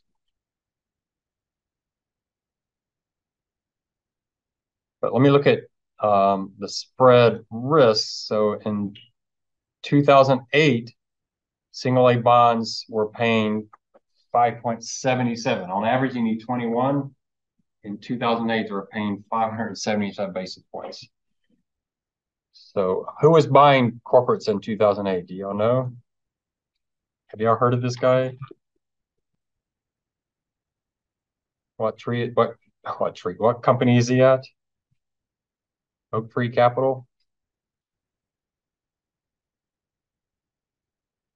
So I think you have to be a customer of his to get his write-ups. He's really famous for his famous blogs that he writes, but you have to be a customer. I have some friends that are his customer, but they only send me his blogs when they think it's really interesting. I wish they just send me all of them. But y'all don't know Howard Marks? I mean, not personally, but he's out there on YouTube. Warren's governments can't keep us aloft forever. Howard Marks once in a lifetime financial event is here. When did you do that? 3 weeks ago? I don't know what that is. I want to listen to that right now, actually. He's really famous for his one-liners. So you could start a t-shirt shop where you just put Howard Marks quotes on the t-shirt and you could make a fortune because he has these one-liners. He wrote a book. I don't remember the name of it. It's like the most important thing or something. Is that it? Yeah, the most important thing. So in the first chapter, the most important thing is this. In the second chapter, this most important thing is this. So he has like 10 most important things. But it's a good book. I don't know if it's like one of my top 3 or 4, but it's a good book. But famous guy. So at the end of 2008, he was buying hundreds of millions of dollars of corporates when everybody else was fleeing the market. And he talks about it in some of these YouTubes about how do you walk into a market when everybody's just scared to death and you're the one buyer. How do you handle something like that? So he was a buyer in that market. So very famous guy. I'd highly recommend you watch his YouTubes. He knows how to keep you interested. I don't know why he's talking about stocks here. He doesn't know anything about stocks. He is a bond guy, definitely. All right. Simple question. All right. Everybody should get 100% on that. I do want you to comment on why it might be the case. So you just have to talk about the fact that spreads, they tend to gap out when stocks are crashing. It doesn't give you quite the correlation benefit that a treasury would. Now, there's a new term out there I don't use. I called my friends at Victory Capital because this term was created since I retired, but it's called spread duration. I don't know if y'all have heard that term before. It didn't make sense to me at first, but you know what duration is, right? Duration tells you if rates rise or fall, how the stock price, how the bond price is going to move. So spread duration is how does the bond market price move when spreads gap out and in. But that sounds the same thing as duration, right? Because what do interest rates do when spreads widen? The rate goes up. Isn't that the same as the rate going up? So, but I finally understood it. What happened these last few weeks with some bonds. I finally understand what spread duration means. But it reflects the potential change of the bond's value in response to 100 basis points change in the spread. All right. It's essentially just asking what kind of credit risk you have. So it's kind of related to what we're talking about here is spreads can change in unpredictable ways in a crisis. How exposed are you to that? But that term didn't exist when I was working. So I don't know who invented it, but it's a fairly recent phenomenon. All right. I don't think I have anything else on credit. Well, how do you mitigate credit risk limits? As you saw in your bank write-up, you just say how much you're going to have in any one company, how much you're going to have in any one industry, aggregate limits across the enterprise for different type of investments.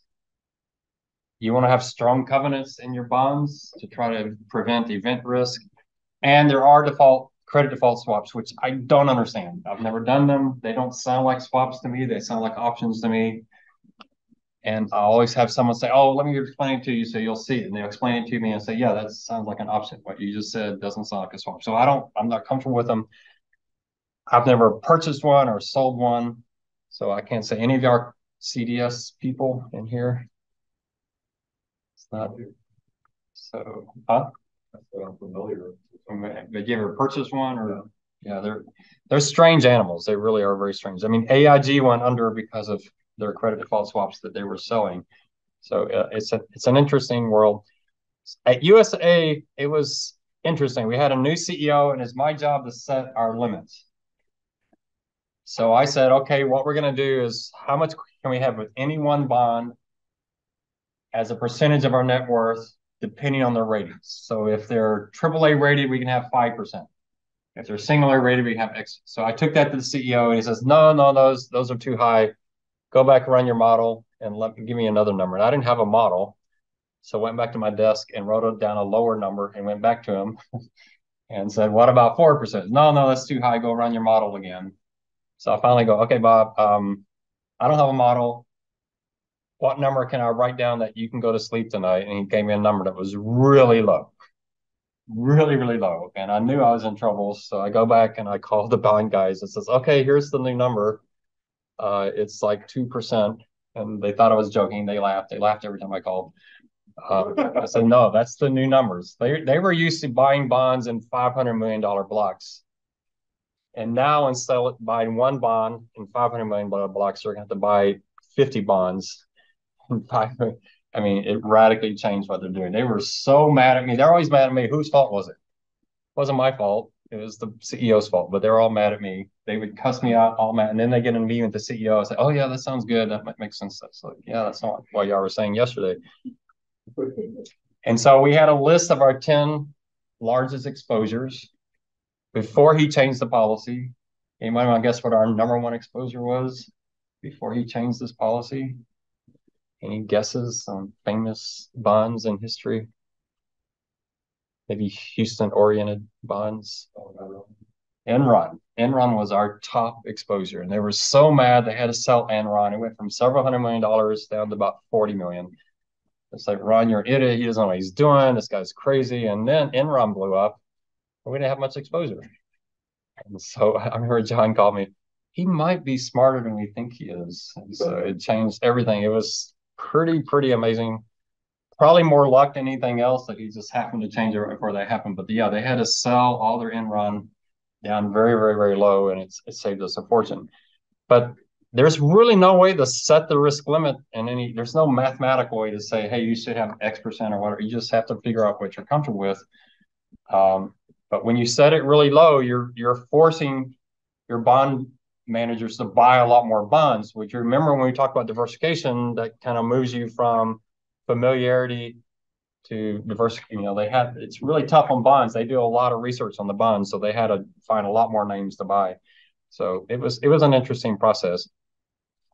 Well, there's your bond ratings. We already talked about that. All right, now we're going to go real quickly through just some miscellaneous risk. If we have time to do our case studies, we're going to do a basis risk case study. So basis risk or tracking risk is when you're hedging something and what you're hedging and what you're hedging with don't go together. So what you're hedging goes down, you want your hedge to go up, but it doesn't. And you end up with a loss. I showed you that for our pension plan at USA, except for it was the opposite, where our hedging went down and what we're using to hedge went up, and we ended up with this big gain, but that could have gone the other direction. So how do you measure that? Well, you actually use tracking error, just like I talked about with your investment manager. You look at the return of what you're hedging, the return of what you're hedging with, and you do correlations and standard deviations of that tracking error. Value risk is another proper way of measuring it.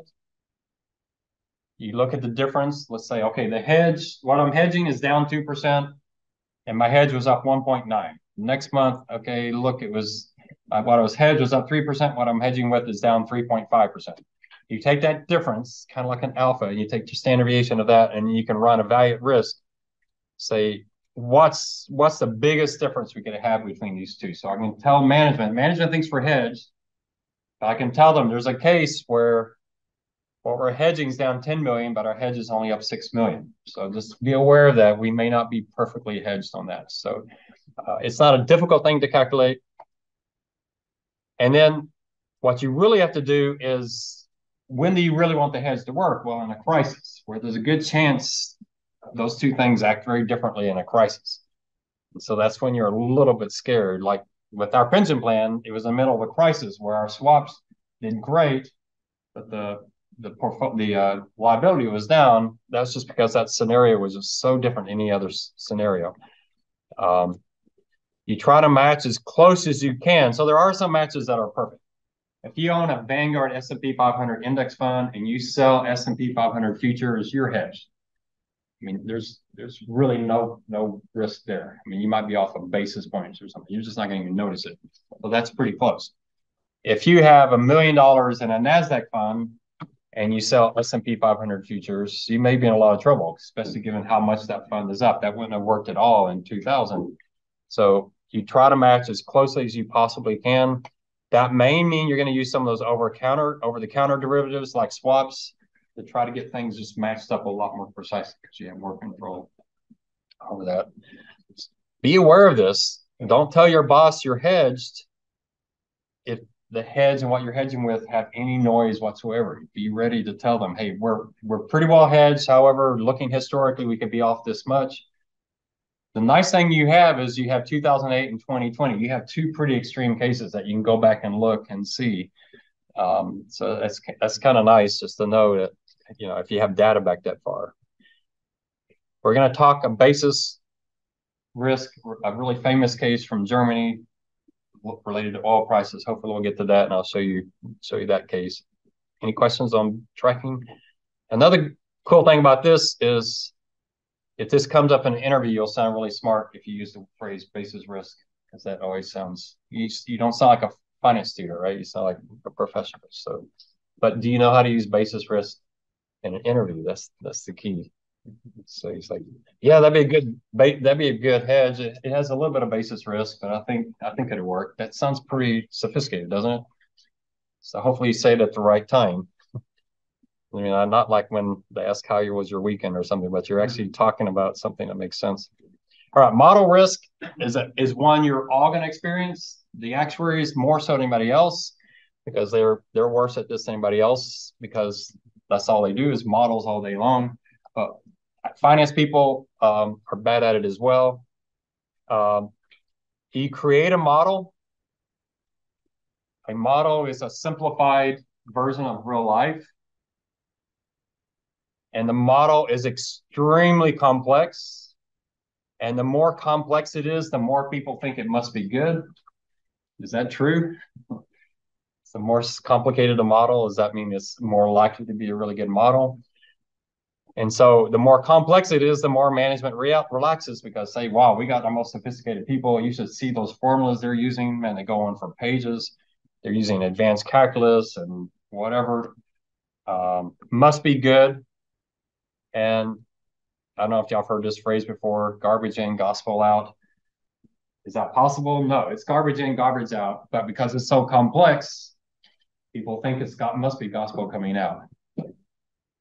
And we're going to talk about that when we talk about Doug Hubbard, that sometimes these type of he hates heat maps. We'll talk about heat maps. Heat maps is that kind of thing, where it's this really sophisticated looking thing. And Hubbard says it's worse than nothing. You're doing something, you're spending all this time, you have these fancy charts. He says it's worse than doing nothing. And why is it worse than doing nothing? Because management says, look at all the stuff we're doing. We can relax. We don't need to worry. And they should be worried because nothing's been fixed. So it's a pretty difficult problem. The model risk is a measure of complexity. How complex is the model? The more formulas it has, just the worse it is. My worst experience was the CEO looked at our model and he says, Ron, there's no way that's right. I said, I'm sure it's right. We doubled and tripled and whatever, checked it. He says, okay, it just doesn't look right to me. And I'm thinking that everything he's saying is correct. That doesn't look right. But I'm like, no, we tripled. So I'll go back to Susie's desk, Susie, this is what he says. I say, well, let me look. And she goes, and what words did she say that I didn't want to hear? Uh-oh. Uh-oh. Yeah, uh-oh. I learned that uh-oh is also uh-oh in Spanish when I was throwing a frisbee off the side of the mountain. But uh-oh, yeah, that's what she said. Uh-oh. I was like, what? Oh, we forgot to do it. So now what I do? We found an error, and I just assured the CEO that we'd have. So very frustrating. So one lesson is don't ever tell your CEO we're sure it's right because you're not. Just say what should I have said? You know what? That's a good question. Let me go back and double check. Just say that even if you are really that sure, just say that. Say, let me go back and double check. Make sure.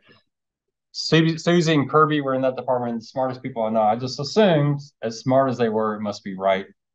So anyway, she felt really bad, but she didn't take any of the heat for it. So how do you mitigate this? You test. So I'm going to give you one trick I think is really, really effective. How do you figure out if a model works? Go to the extremes. Do something so radical.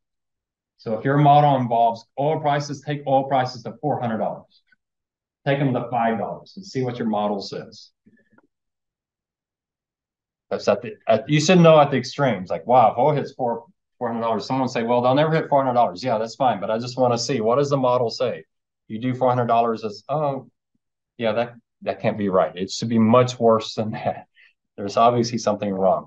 So a lot of models fall apart at the extreme, which means they probably weren't working in the more normal scenarios. Double check, triple check them. When I got USAA out of mortgage-backed securities, I went to the CFO and said, okay, Joe, we're about to move, about $15 billion here based on a model I built that no one else in this company has looked at, just letting you know. And I left the room, just FYI. So he said, well, get someone down to Ron's desk. But they never did. They did that entire thing, so I doubled and triple checked it. But how many of you are going to have an Excel model with an error in it in here? How many are not? How many are going to never have an error? How many are going to have a model with an error in it that makes a bad mistake and you never know and no one ever knows? That's going to happen, right?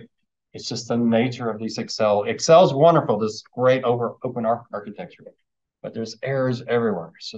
It's something you just got to be aware of. You can help yourself with how you design the model. If you design your models, one thing I learned real quickly is to design my Excel so that if a complete stranger comes in, they'll know exactly what I did. That makes it easier for them to check it and see what I'm doing. So don't have formulas that go on 200 characters. Break out the formulas into pieces, show your work as you go.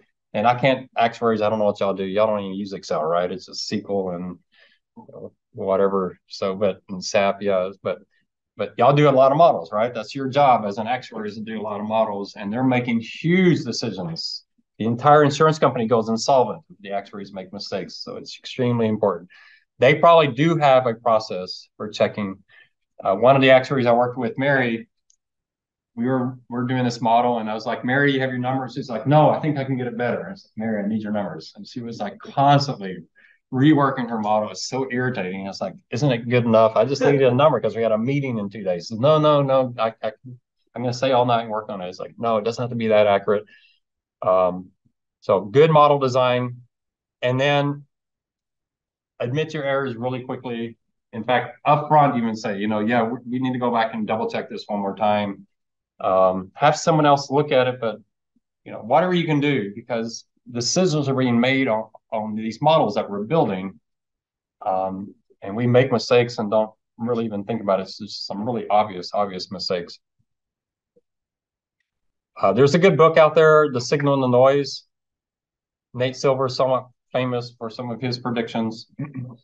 Have any of you read this book? I think I have on my book reading list. It's a pretty easy read. And what I love about his book is how many different examples he gives on just the importance of understanding model risk. Here's a couple of good quotes. All models are wrong. Some are useful. That's a great quote. And I heard this at a conference, an actuarial conference. And they said, models are not evidence. Isn't that a great quote? So you can say, yeah, but my model said so. Yeah, but that doesn't mean that's evidence because your model is reflecting real life. It doesn't make sense. I think I got the garbage in, gospel out. I don't think Peter Bernstein said it, but I think it's like a conference where Peter Bernstein spoke. So y'all heard of Peter Bernstein. He wrote Capital Ideas. He's passed away, but he was at a conference. But I think an actuary spoke right after him and used that phrase, and I wrote it down. It was pretty cool because I go to this conference, I had no idea Peter Bernstein was speaking, and I came with his book because I was reading it. And so I get his autograph. I even tell him, I didn't know you're going to be here, and I got your book. And he's like, yeah, whatever. And he didn't care, but it was a great guy. I do recommend his books. Here's a quote that's a little bit older. Have y'all heard of Aristotle? A couple thousand years ago. It is the mark of an educated person to look for precision only as far as the nature of the subject allows. That's a great quote as well. That can work very well for all of us. I had a big debate with the accountants once because they changed the tax law. So the travel meals didn't get taxed the same as other travel costs. So they wanted me to forecast out the next 5 years, and they wanted me to forecast out travel meals for 5 years. I didn't know we were traveling next year, but they wanted me to go out 5 years. Why? Because a lot of accountants, sorry if there's accountants in there, a lot of accountants think the more detailed you do a forecast, the more accurate it is. And I don't believe that at all. What should they have done? They should have gone back and looked historically what percentage travel was meals and just apply a factor and be done with it. But we didn't know we were traveling. I had a guy that ran our gold fund. Sometimes he would go to South Africa. It depends, if there's a major strike going on, he's not going to go. I don't know. I know like 2 months beforehand. I'm supposed to forecast 5 years out. So I'm like, oh, we'll go to Chicago in September. We'll go here, who knows? But that's fine. What should you do? Just last year we spent 20,000 on travel. Let's put 21,000. That would have been good enough. They wanted to try me to schedule every trip, what city, what my meals were, just ridiculous stuff. So don't think going to more detail is going to make things more accurate. And then Doug Hubbard, he's not quite as succinct as Aristotle. Ineffective methods are used. So what is he talking about? Do y'all know what heat maps are? I'll get y'all in a lot of trouble, man. Who knows what a heat map is? Do y'all use them in your firms? Okay, he hates heat maps, and so do I. Let's see if I can find, here we go. There's a heat map.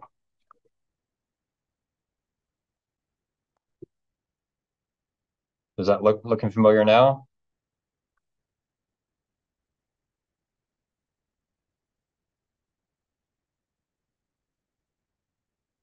So it's severity and frequency.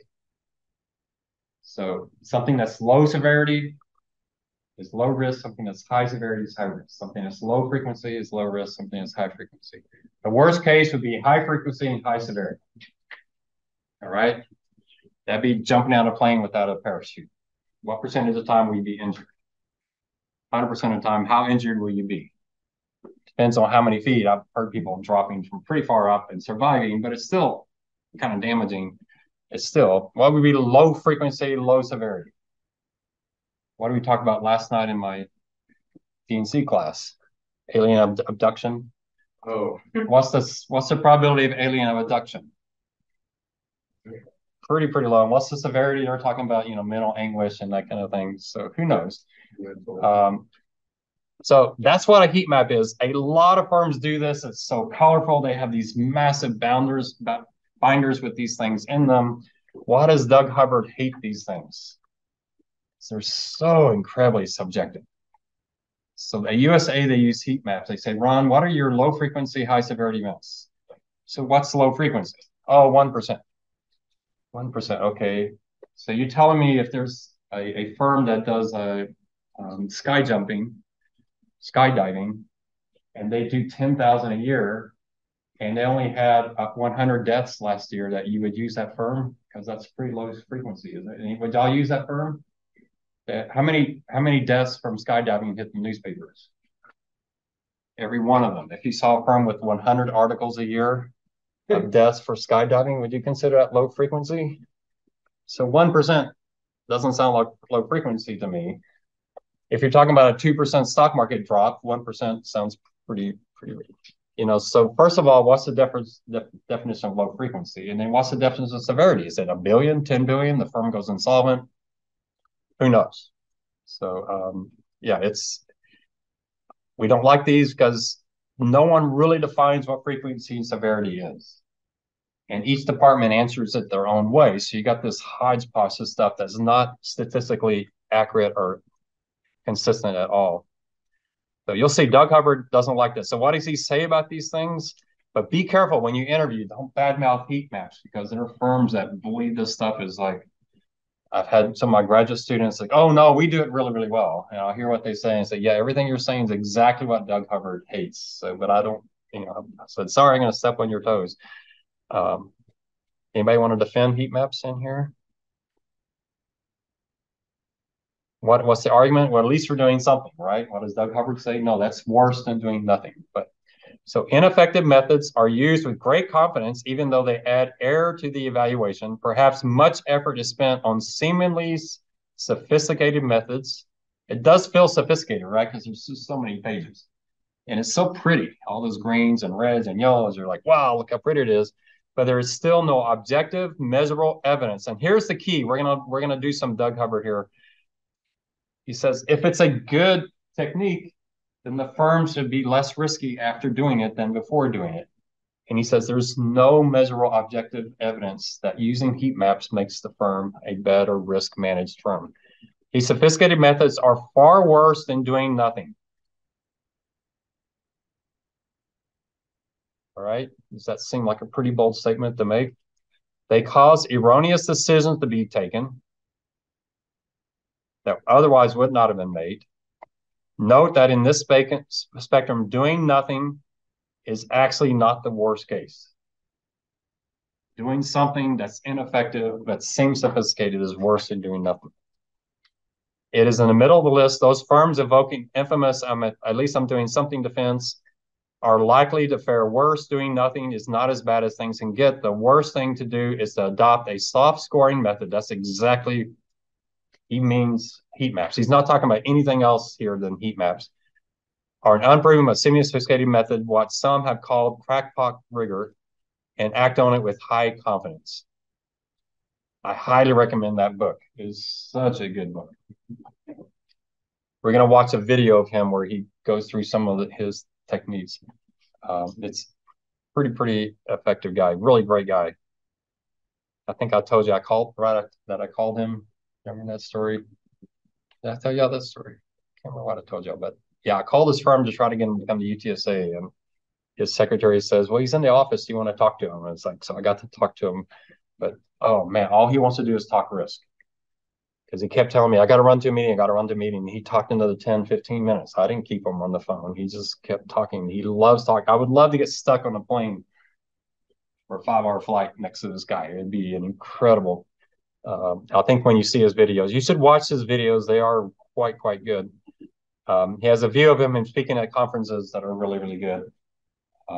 But great guy. He's written a couple books that are quite good, but this is my favorite. The Failure of Risk Management, Why It Is Broken and How to Fix It. He does have recommendations that he talks about in the video we're going to talk about. So if you interview at USA's risk management department, I wouldn't bring this stuff up because they use heat maps and they love them. But I wouldn't, you would be stepping on their toes. But you probably don't want to work for the department if you agree with Doug Hubbard because you're going to be doing stuff that he calls what? Yeah, bring this up in the interview. Yeah, doesn't USA use Crackpock River in their risk management process? That's probably not going to go over well. All right, any questions on model risk? This is a huge risk for everyone in this room. You're all going to be in there in Excel doing all kind of fancy things, and there's going to be a major problem somewhere. And you'll find it out while you're walking into the CEO's office to present. All right, legal risk. You have a contract and you think it's enforceable, it ends up not being enforceable, or it's interpreted in a different way. You have to really understand the contract in a different way. The purpose of a contract is to shift risk. Think of that as the number one purpose of a contract. The purpose of a contract is when something goes wrong, who bears the risk? And if you read a contract in that context, it changes what you're looking for. So I've only sued one time, and I sued my apartment complex because I hated their contract. I refused to sign their contract. It was a horrible contract, but it shifted all this risk on me that I didn't want. And I sued them because they didn't give my deposit back. And the contract clearly said, the contract I didn't like clearly said they're going to give my deposit back. So I sued them and won. It wasn't worth the effort, but it was worth the just the fact that they made me so mad. But yeah, read a contract in that context. Who's bearing the risk? So when you read a sentence and they say, if this happens, you're going to do this, read that and say, do I want that risk? Don't read it in context of, well, that probably will never happen. Because that's the whole reason why it's in the contract, is in case that happens. That's the reason you wrote it. So you need to actually ask, what happens if this happens? Am I going to bear that? Does my boss want me to do that? How long is the contract? We talked about the swap contract earlier. I remember all those pages, how complicated it was. That creates risk. And then how do you mitigate it? I couldn't change our swap contract because it was just too standardized, but other contracts, and I did have to write a lot of contracts, and you probably will as well. You think lawyers write contracts, but they don't know what you're doing. They'll have you write a big part of it. You need to say what you want, make it really clear. And if you think about writing a contract that its purpose is to shift risk, then you start writing a contract saying, what if this happens? What if this happens? What if someone gets injured? What if interest rates rise? All these kind of things you want to think through and then say, what do I want to have happen in that scenario? And that's how you write your contract. All right. So shift your focus on contracts to being risk documents. Never trust the lawyers. Don't say, I don't understand what this paragraph means. Will it do this? And I say, oh yeah, trust this. It says like, well, no, well, let's say that. I want it to specifically say that that's what's going to happen. Don't tell me that, yeah, that's probably what's going to happen. I want to see it in writing. Lawyers are trained to sound like they know what they're talking about. Why? Because they have one goal, and that's to get you out of their office. They're going to say whatever it takes. Why? Because they're really busy people. Look at their inbox. It's like this. And their outbox is empty, right? So they're busy people, they're smart people, but they're busy people, and they're really good at getting you out of the office. Don't ask them yes or no questions. Don't say, if this happens, will I get this? Oh, yeah.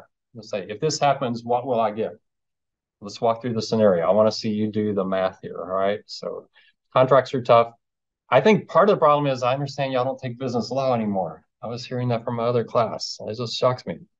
We had to take 6 hours of business law, and y'all don't take any hours at all. That just shocks me. Y'all don't have the UCC. Yeah, it just amazes me. That's like business law. You need to take a business law class on your own because you'll be writing contracts. But yeah. All right. Any questions on legal risk?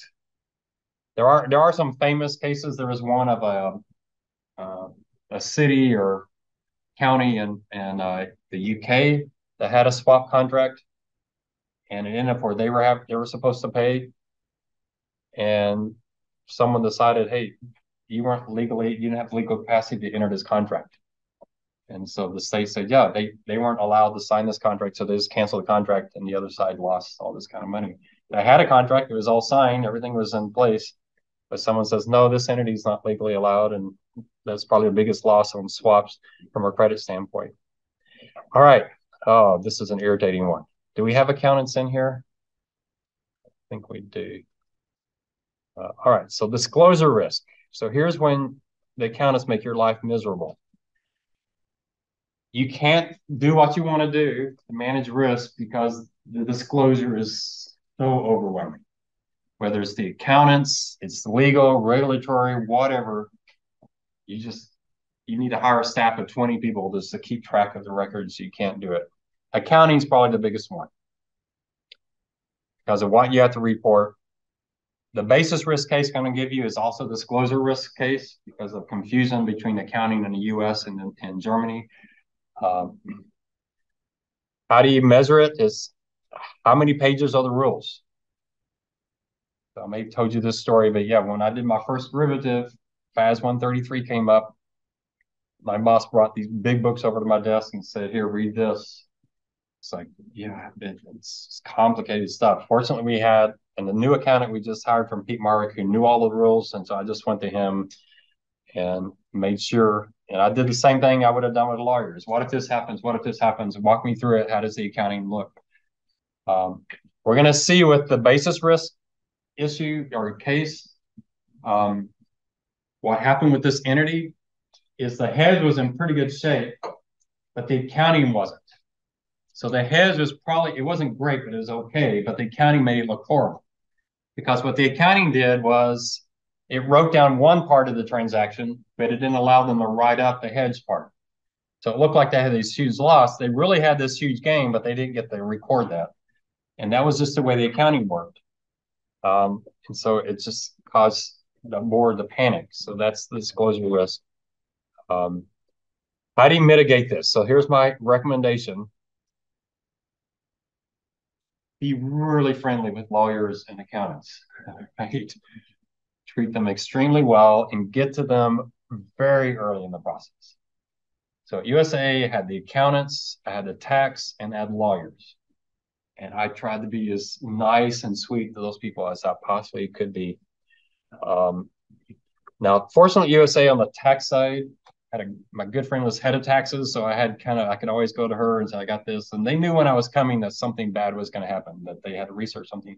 But USAA had the best tax research department. They were really good at it. I bring them something, he come back with a report, 16 pages, had done all his work and knew exactly. We'll talk about it when we talk about tax risk in the work. On the accounting side, we'll talk about on the currency side, the issue USAA had. Some accounting is really complex. And if I'm doing a derivative for the first time and no accountant has ever done that before, you're asking an awful lot of an accountant who's already busy, working a lot of hours. That's really tough research, right? Now, I'm a CPA, so they could have said, well, Ron, you do your own research, but they really can't do that. They've got to take charge because they have to do the accounting entries. Remember that swap that we did? There's no accounting entry for that when you do it because the market value is zero, but 10 minutes later, you do have to do an accounting entry. So there's no cash, nothing changes hands, there's market value zero. The accountants have got to figure out how to do that transaction, which means they probably have to have access to a Bloomberg terminal, which they did. So you have to, same thing with the lawyers. So get to them early in the process. The last thing you want to do is take your idea for approval, and the CEO says, have you run this by the tax department or the accounting department? And the head of taxes says, no, I've never seen this before. You're done for. You're dead. You're going to be in bad shape. So get to those people early. Walk in, like Amy, I got this project, man. Your team is so good at research. You butter them up. I hope Amy doesn't watch this. You butter them up. It's like, man, they were. I mean, I'm not lying. They were exceptional tax department. I almost kind of think they like the research because it gave them something new to work on. It was kind of out of the ordinary. But go to them early. Um, and they're busy, so they're probably not going to make you their top priority. So it's, work this into your plan. What a lot of finance people do is they get everything approved and then they go to tax and accounting at the last step, and that's just the wrong idea. Because now, yeah, here I got this big project, I need it tomorrow at noon, and they're not going to like that. And they don't have to answer to you. They don't have to do anything you ask them anyway. You're begging them to begin with. So, and then you just have to have a lot of people. Um, Yeah, when the regulations came out in 2008, USA had to hire staff just to do that one piece of legislation. This stuff can be really tough. You can hire lobbyists. What's your view of lobbyists? Does that sound like a good word or a bad word? It's pretty negative, isn't it, to most people? I would have thought that, but USA have really, I thought they were pretty good. They understood our business. They were quick to understand when we say, wow, we really hate this law. They would understand real quickly why we hate it, and they actually did a pretty good job of fighting stuff for us. So you can do that to try to keep some dereg from coming in, but disclosure risk you can handle really by just managing it in your process. Get the people early, give them time. You got busy people, they're already working overtime. Your project's something new that they didn't have on their list. Realize all that and get to them early and start talking to them.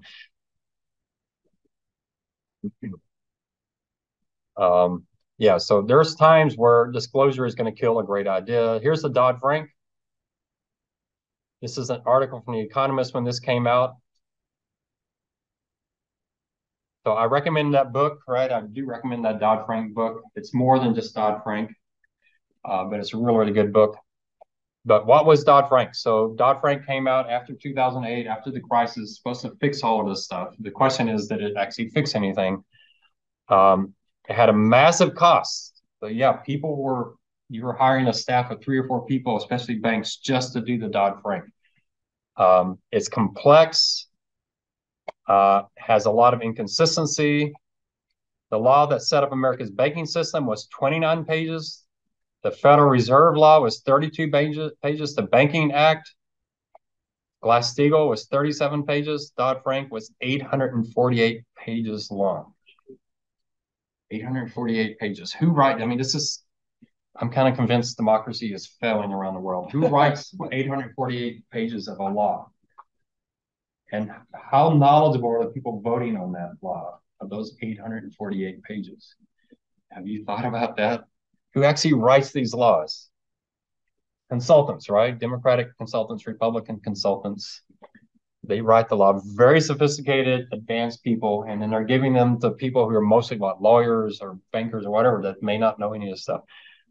Now, I don't know who's actually running our country, but it's not Congress because they're not writing our laws. Somebody else is writing them, and they're just now they have big staffs that hopefully, like Bob, you read pages 1 through 100. Sarah, you read 101 through 200. You hope someone's going through all these pages. I don't know what a typical staff size is for a congressman or congresswoman, but this is tough stuff.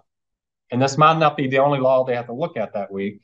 There may be 6 others. So it's amazing. I mean, Medicare, um, Federal Reserve Act, Banking System Act. I mean, these are massive, massive legislations that were a fraction of what laws are today.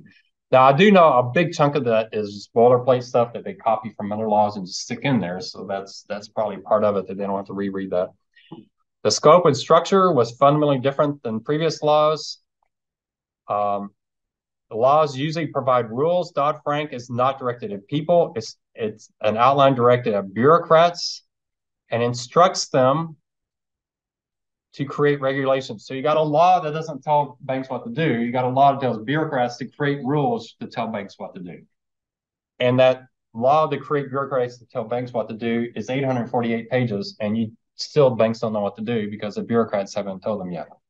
That's the law our Congress is passing. 4 or 5 federal agents charged with enacting the rules put forward a 290, okay, we're over 1,000 pages now, 298 proposal. In the words of a banker, unintelligible any way you read it, includes 383 explicit questions. So you just hired people, right? That's what a bank has to do. Someone has to answer all these questions. If you read closely, it breaks down into 1,420 subsections. The interactive vocal rule map Davis Polk has produced its clients is a 355 distinct steps. Any of y'all want to do this for your job? I remember the lady at USAA, they had do this really great accountant. I thought she was like one of their best employees. She went part-time and that became her 20-hour-a-week job. And I thought, man, what a waste. That was a really good employee and she's going to do nothing but enact this one law. I didn't tell her I thought it was a waste, but she was much more valuable due to other things. It mandates 87 studies. So it's like, hey, here we have a law that we know what we're going to do, but this law will have other studies. So then we can write more laws to write more regulations. So, it's just like piling on, piling on. So the other question I ask you is when 1,000 banks submit 1,420 sub-questions, what's the government going to do? Is someone going to read all of those? Someone going to go, hey, wait, on question 632, part 2, part 3A, JP Morgan said this, but Chase said, who's going to handle all of that? So what does the government have to do? They either hire more people or just stack these things up on a shelf somewhere. The problem is not the reports are wrong, it's that no one's looking at them. The big issue isn't about institutions it creates, but how they operate, how much cost. And the big banks are going to get around it just by figuring out how to bend the rules. Lack of clarity. Another problem is it encourages efforts to play the game to the systems. Huge costs. The big question, though, did it reduce risk? If you read that book on Dodd-Frank, they said there was a much easier, simpler way that was actually, we can prove statistically was far more effective. Why didn't the government go to New York Stern and just talk to those guys that wrote the book? That made some sense. I tell you, I want you to be skeptical, but not cynical. But with our federal government, sometimes cynical is about as good as I can get. It's a mess. So what does it do? Risk-based capital requirements, leverage limits, liquidity requirements, a resolution plan. So if you do go under, how are you going to handle that? Concentration limits, a contingent capital requirement, so that if you don't have enough net worth, how are you going to get it? You can issue stock, issue something else. More disclosures.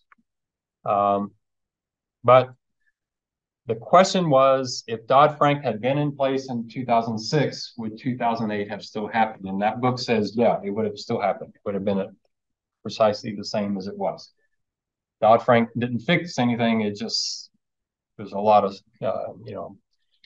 smoke and mirrors and a lot of dust, but nothing really. So, yeah, disclosure risk is huge. Our government is not good at it because it's hard to get 500 people to do something complex when they're fighting each other. They come up with something that's going to make sense, that's actually going to work. Plus, they're not writing it anyway. The consultants are writing it, so you got to ask the incentives of the consultants. It's tough. Any question on disclosure risk? I'm not trying to depress you, but just be aware this is a side of your job in finance, and if you don't plan it well, it's just going to make your life miserable. I managed it pretty well just because I was trying to be a sweet and nice. I mean, I can be sweet and nice when I try. I learned that with the executive row. Their technicians and secretaries, I mean, they were nice people, so I was nice to them. But I saw people that just chew them out, and they would leave, and the secretary would say, "Yeah, good luck with him getting his meeting." I was like, "Yeah, I mean, I wouldn't have given it." I mean, you got to be nice to people because you need them in finance. Finance, our projects are extra work for other people. You better be nice. You should be nice anyway, right? But you need to be especially nice because your life depends on it. All right, tax risk. We can handle this one pretty quickly. Tax risk is huge as well. Tax risk is there that your project works really, really well before tax and then falls apart after tax. Why is that? Well, because of the timing. You thought two things were going to be taxed in the same period. One gets taxed this period, but another one gets delayed to a future period. The character, ordinary income versus capital gains, that can be huge. Or the sourcing. Is there any international implications? Does it get taxed in Europe different than in the US? Those type of things. So you have to worry about that. The IRS likes to move gains up and defer losses. They love to do that, and that messes it up. You got to pay a tax on the gain this year, but you don't get the loss. It has to be spread over 5 years. That's not going to look good. Now, how do you get around that? So this is my big issues with the options. So at USA, I got us in the options. Our options had these massive gains in 2008 because the stock market was down, but we hadn't sold our stock. So we had these massive realized gains on the options, and we had these huge losses on the stocks, but we hadn't sold them. So what do? Well, let's just sell the stocks and buy them back. Can you do that? Sell the stocks, you realize a $500 million loss, you offset against the $500 million gain. Can you do that? What did the note say? We have to wait 30 days to buy it. I think it's 90 days, isn't it? Well, I can't remember. I haven't been in this. But you can't just sell them and buy them back and get the loss because that's called a wash sale. So they won't even think that you even sold them. All right. So this was my big project with the tax department. So I'm talking to this guy and he had every question answered. So I go, well, I know what I'll do. I'll sell all the stocks and I'll buy growth stocks back. I'll just say, you know what? I didn't want core equity. I wanted growth. So right now I'm core. I'm going to sell that and I'm going to buy 40% value, 60% growth. He said, yeah, like you're going to be under oath in the IRS and they're going to ask you that question. Are you going to lie and say the reason you did it was that, everything I came up with, he said, no, you can't do that. What if I go small cap, large cap, everything I tried to come up with, there was no solution for that. What was our final solution? He said, let's talk in November. That was our final solution.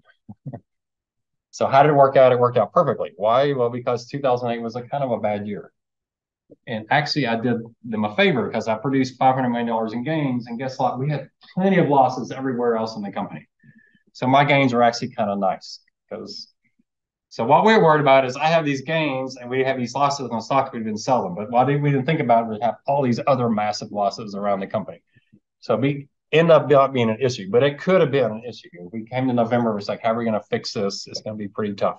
So be aware that the IRS, especially with options, the IRS will usually tax options if you have a gain, but will delay losses on options if you have a loss. And you have some tough times. So what do you do with options? What I strongly recommend if you're going to trade options is put them in your Roth IRA, put in your 401k. A Roth IRA is a perfect place for options because you don't really care about gains and losses. It's tax-free. So if you're going to do options, do them in your Roth. And then, everything else do outside of your Roths. So as much as you can do that, it makes life a lot easier. My interest rate swap was in a pension plan. I didn't care about taxes because that's completely tax-free. So it was fun. It's like we can do whatever we want. You can create all the gains you want, all losses, or it doesn't matter. It's in the pension plans. So that was great. It made my life so much easier. But then when I got to the stock portfolio, no, you're a taxable entity. You have to think about those things.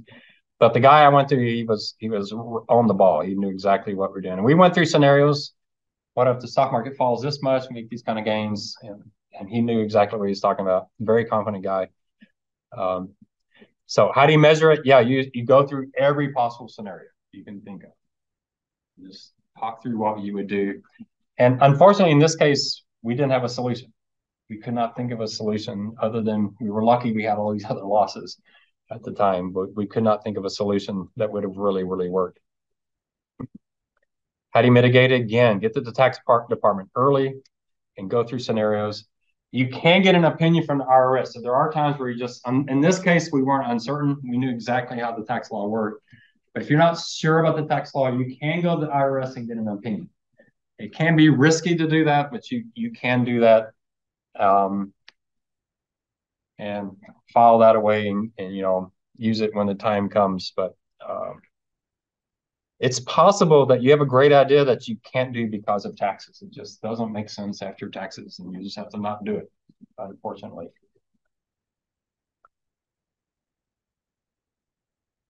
All right. I think this is our last risk, right? It's a long one, though. Oh, my word. All right, so we'll be about a class behind or so. That's all right. All right, operational risk. This is a big one because it's everything else. Everything I haven't talked about is in this risk. So you have procedures or policies. They're either not designed well or they're not followed. Something goes wrong. You don't have good policies. It could be their internal controls for like theft or road trade. What happened in Baltimore this week? The bridge. Does that sound like an operational risk? Absolutely. Whose fault was it? Was it the ship? Was it the bill or the bridge? You know, it's really sad the guys that drowned. There's probably two more drowned. Very, very, very sad situation. Um, it's insured. I was watching a video. I'm going to show my PNC class next Wednesday. It was insured. So the city's not going to have financial loss because it was well insured, but lives were lost. And I don't know how busy that bridge was, but it's obviously going to disrupt the city. So you're going to go back and now, if you're in Chicago, what are you asking? We have that same bridge, we have that same issue, right? You're going to be, hopefully that's what they're doing. They're asking that question. One of our alums works in New York, and he had to do a risk assessment of the city of New York, and he wrote an incredibly excellent paper. I should show it to you. It's really, really good. He went into what if New York has an earthquake? I mean, he was going through every single risk that you think of, and it's extremely well written. But that's what every other city should be doing. Is right now stopping and thinking, wow, could this happen to us? What was it? Was it Minnesota that had the big bridge collapse? Remember? I mean, you've seen bridges, right? Infrastructure is a huge issue.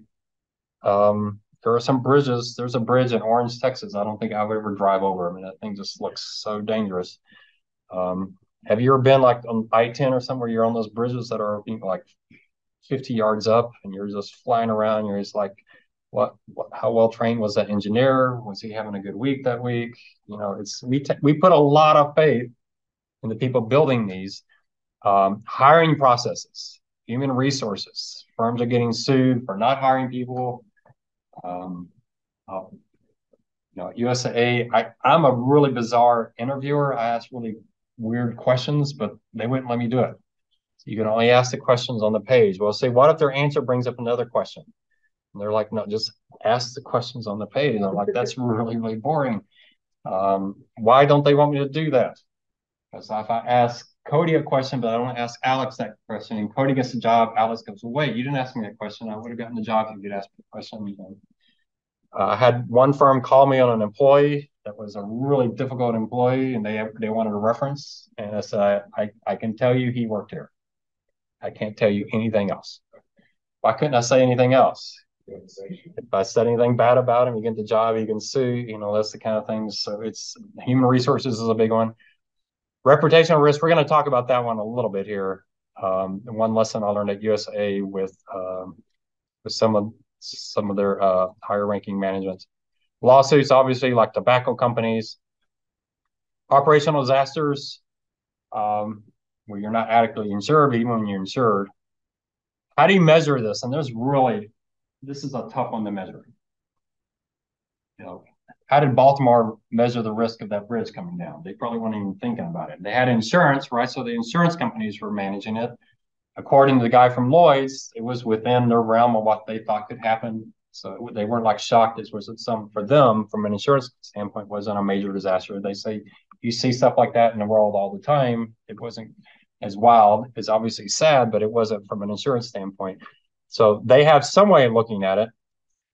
These are very, very low frequency events, extremely high severity, and the low frequency, it's so low, it's really, really hard to say.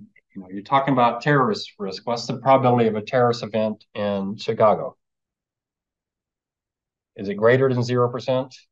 Is it less than 5%? Who knows? What's the probability of an asteroid hitting us and completely wiping us out? We could probably put some statistics to that, but you know, 10 miles makes a big difference, you know. So these are really, really tough things to measure. So I want to talk about close calls because they're pretty important. So we'll start here on the measurement, and we'll spend a little time on operational risk. I'm going to ask y'all some strange questions on next class, so be ready for that.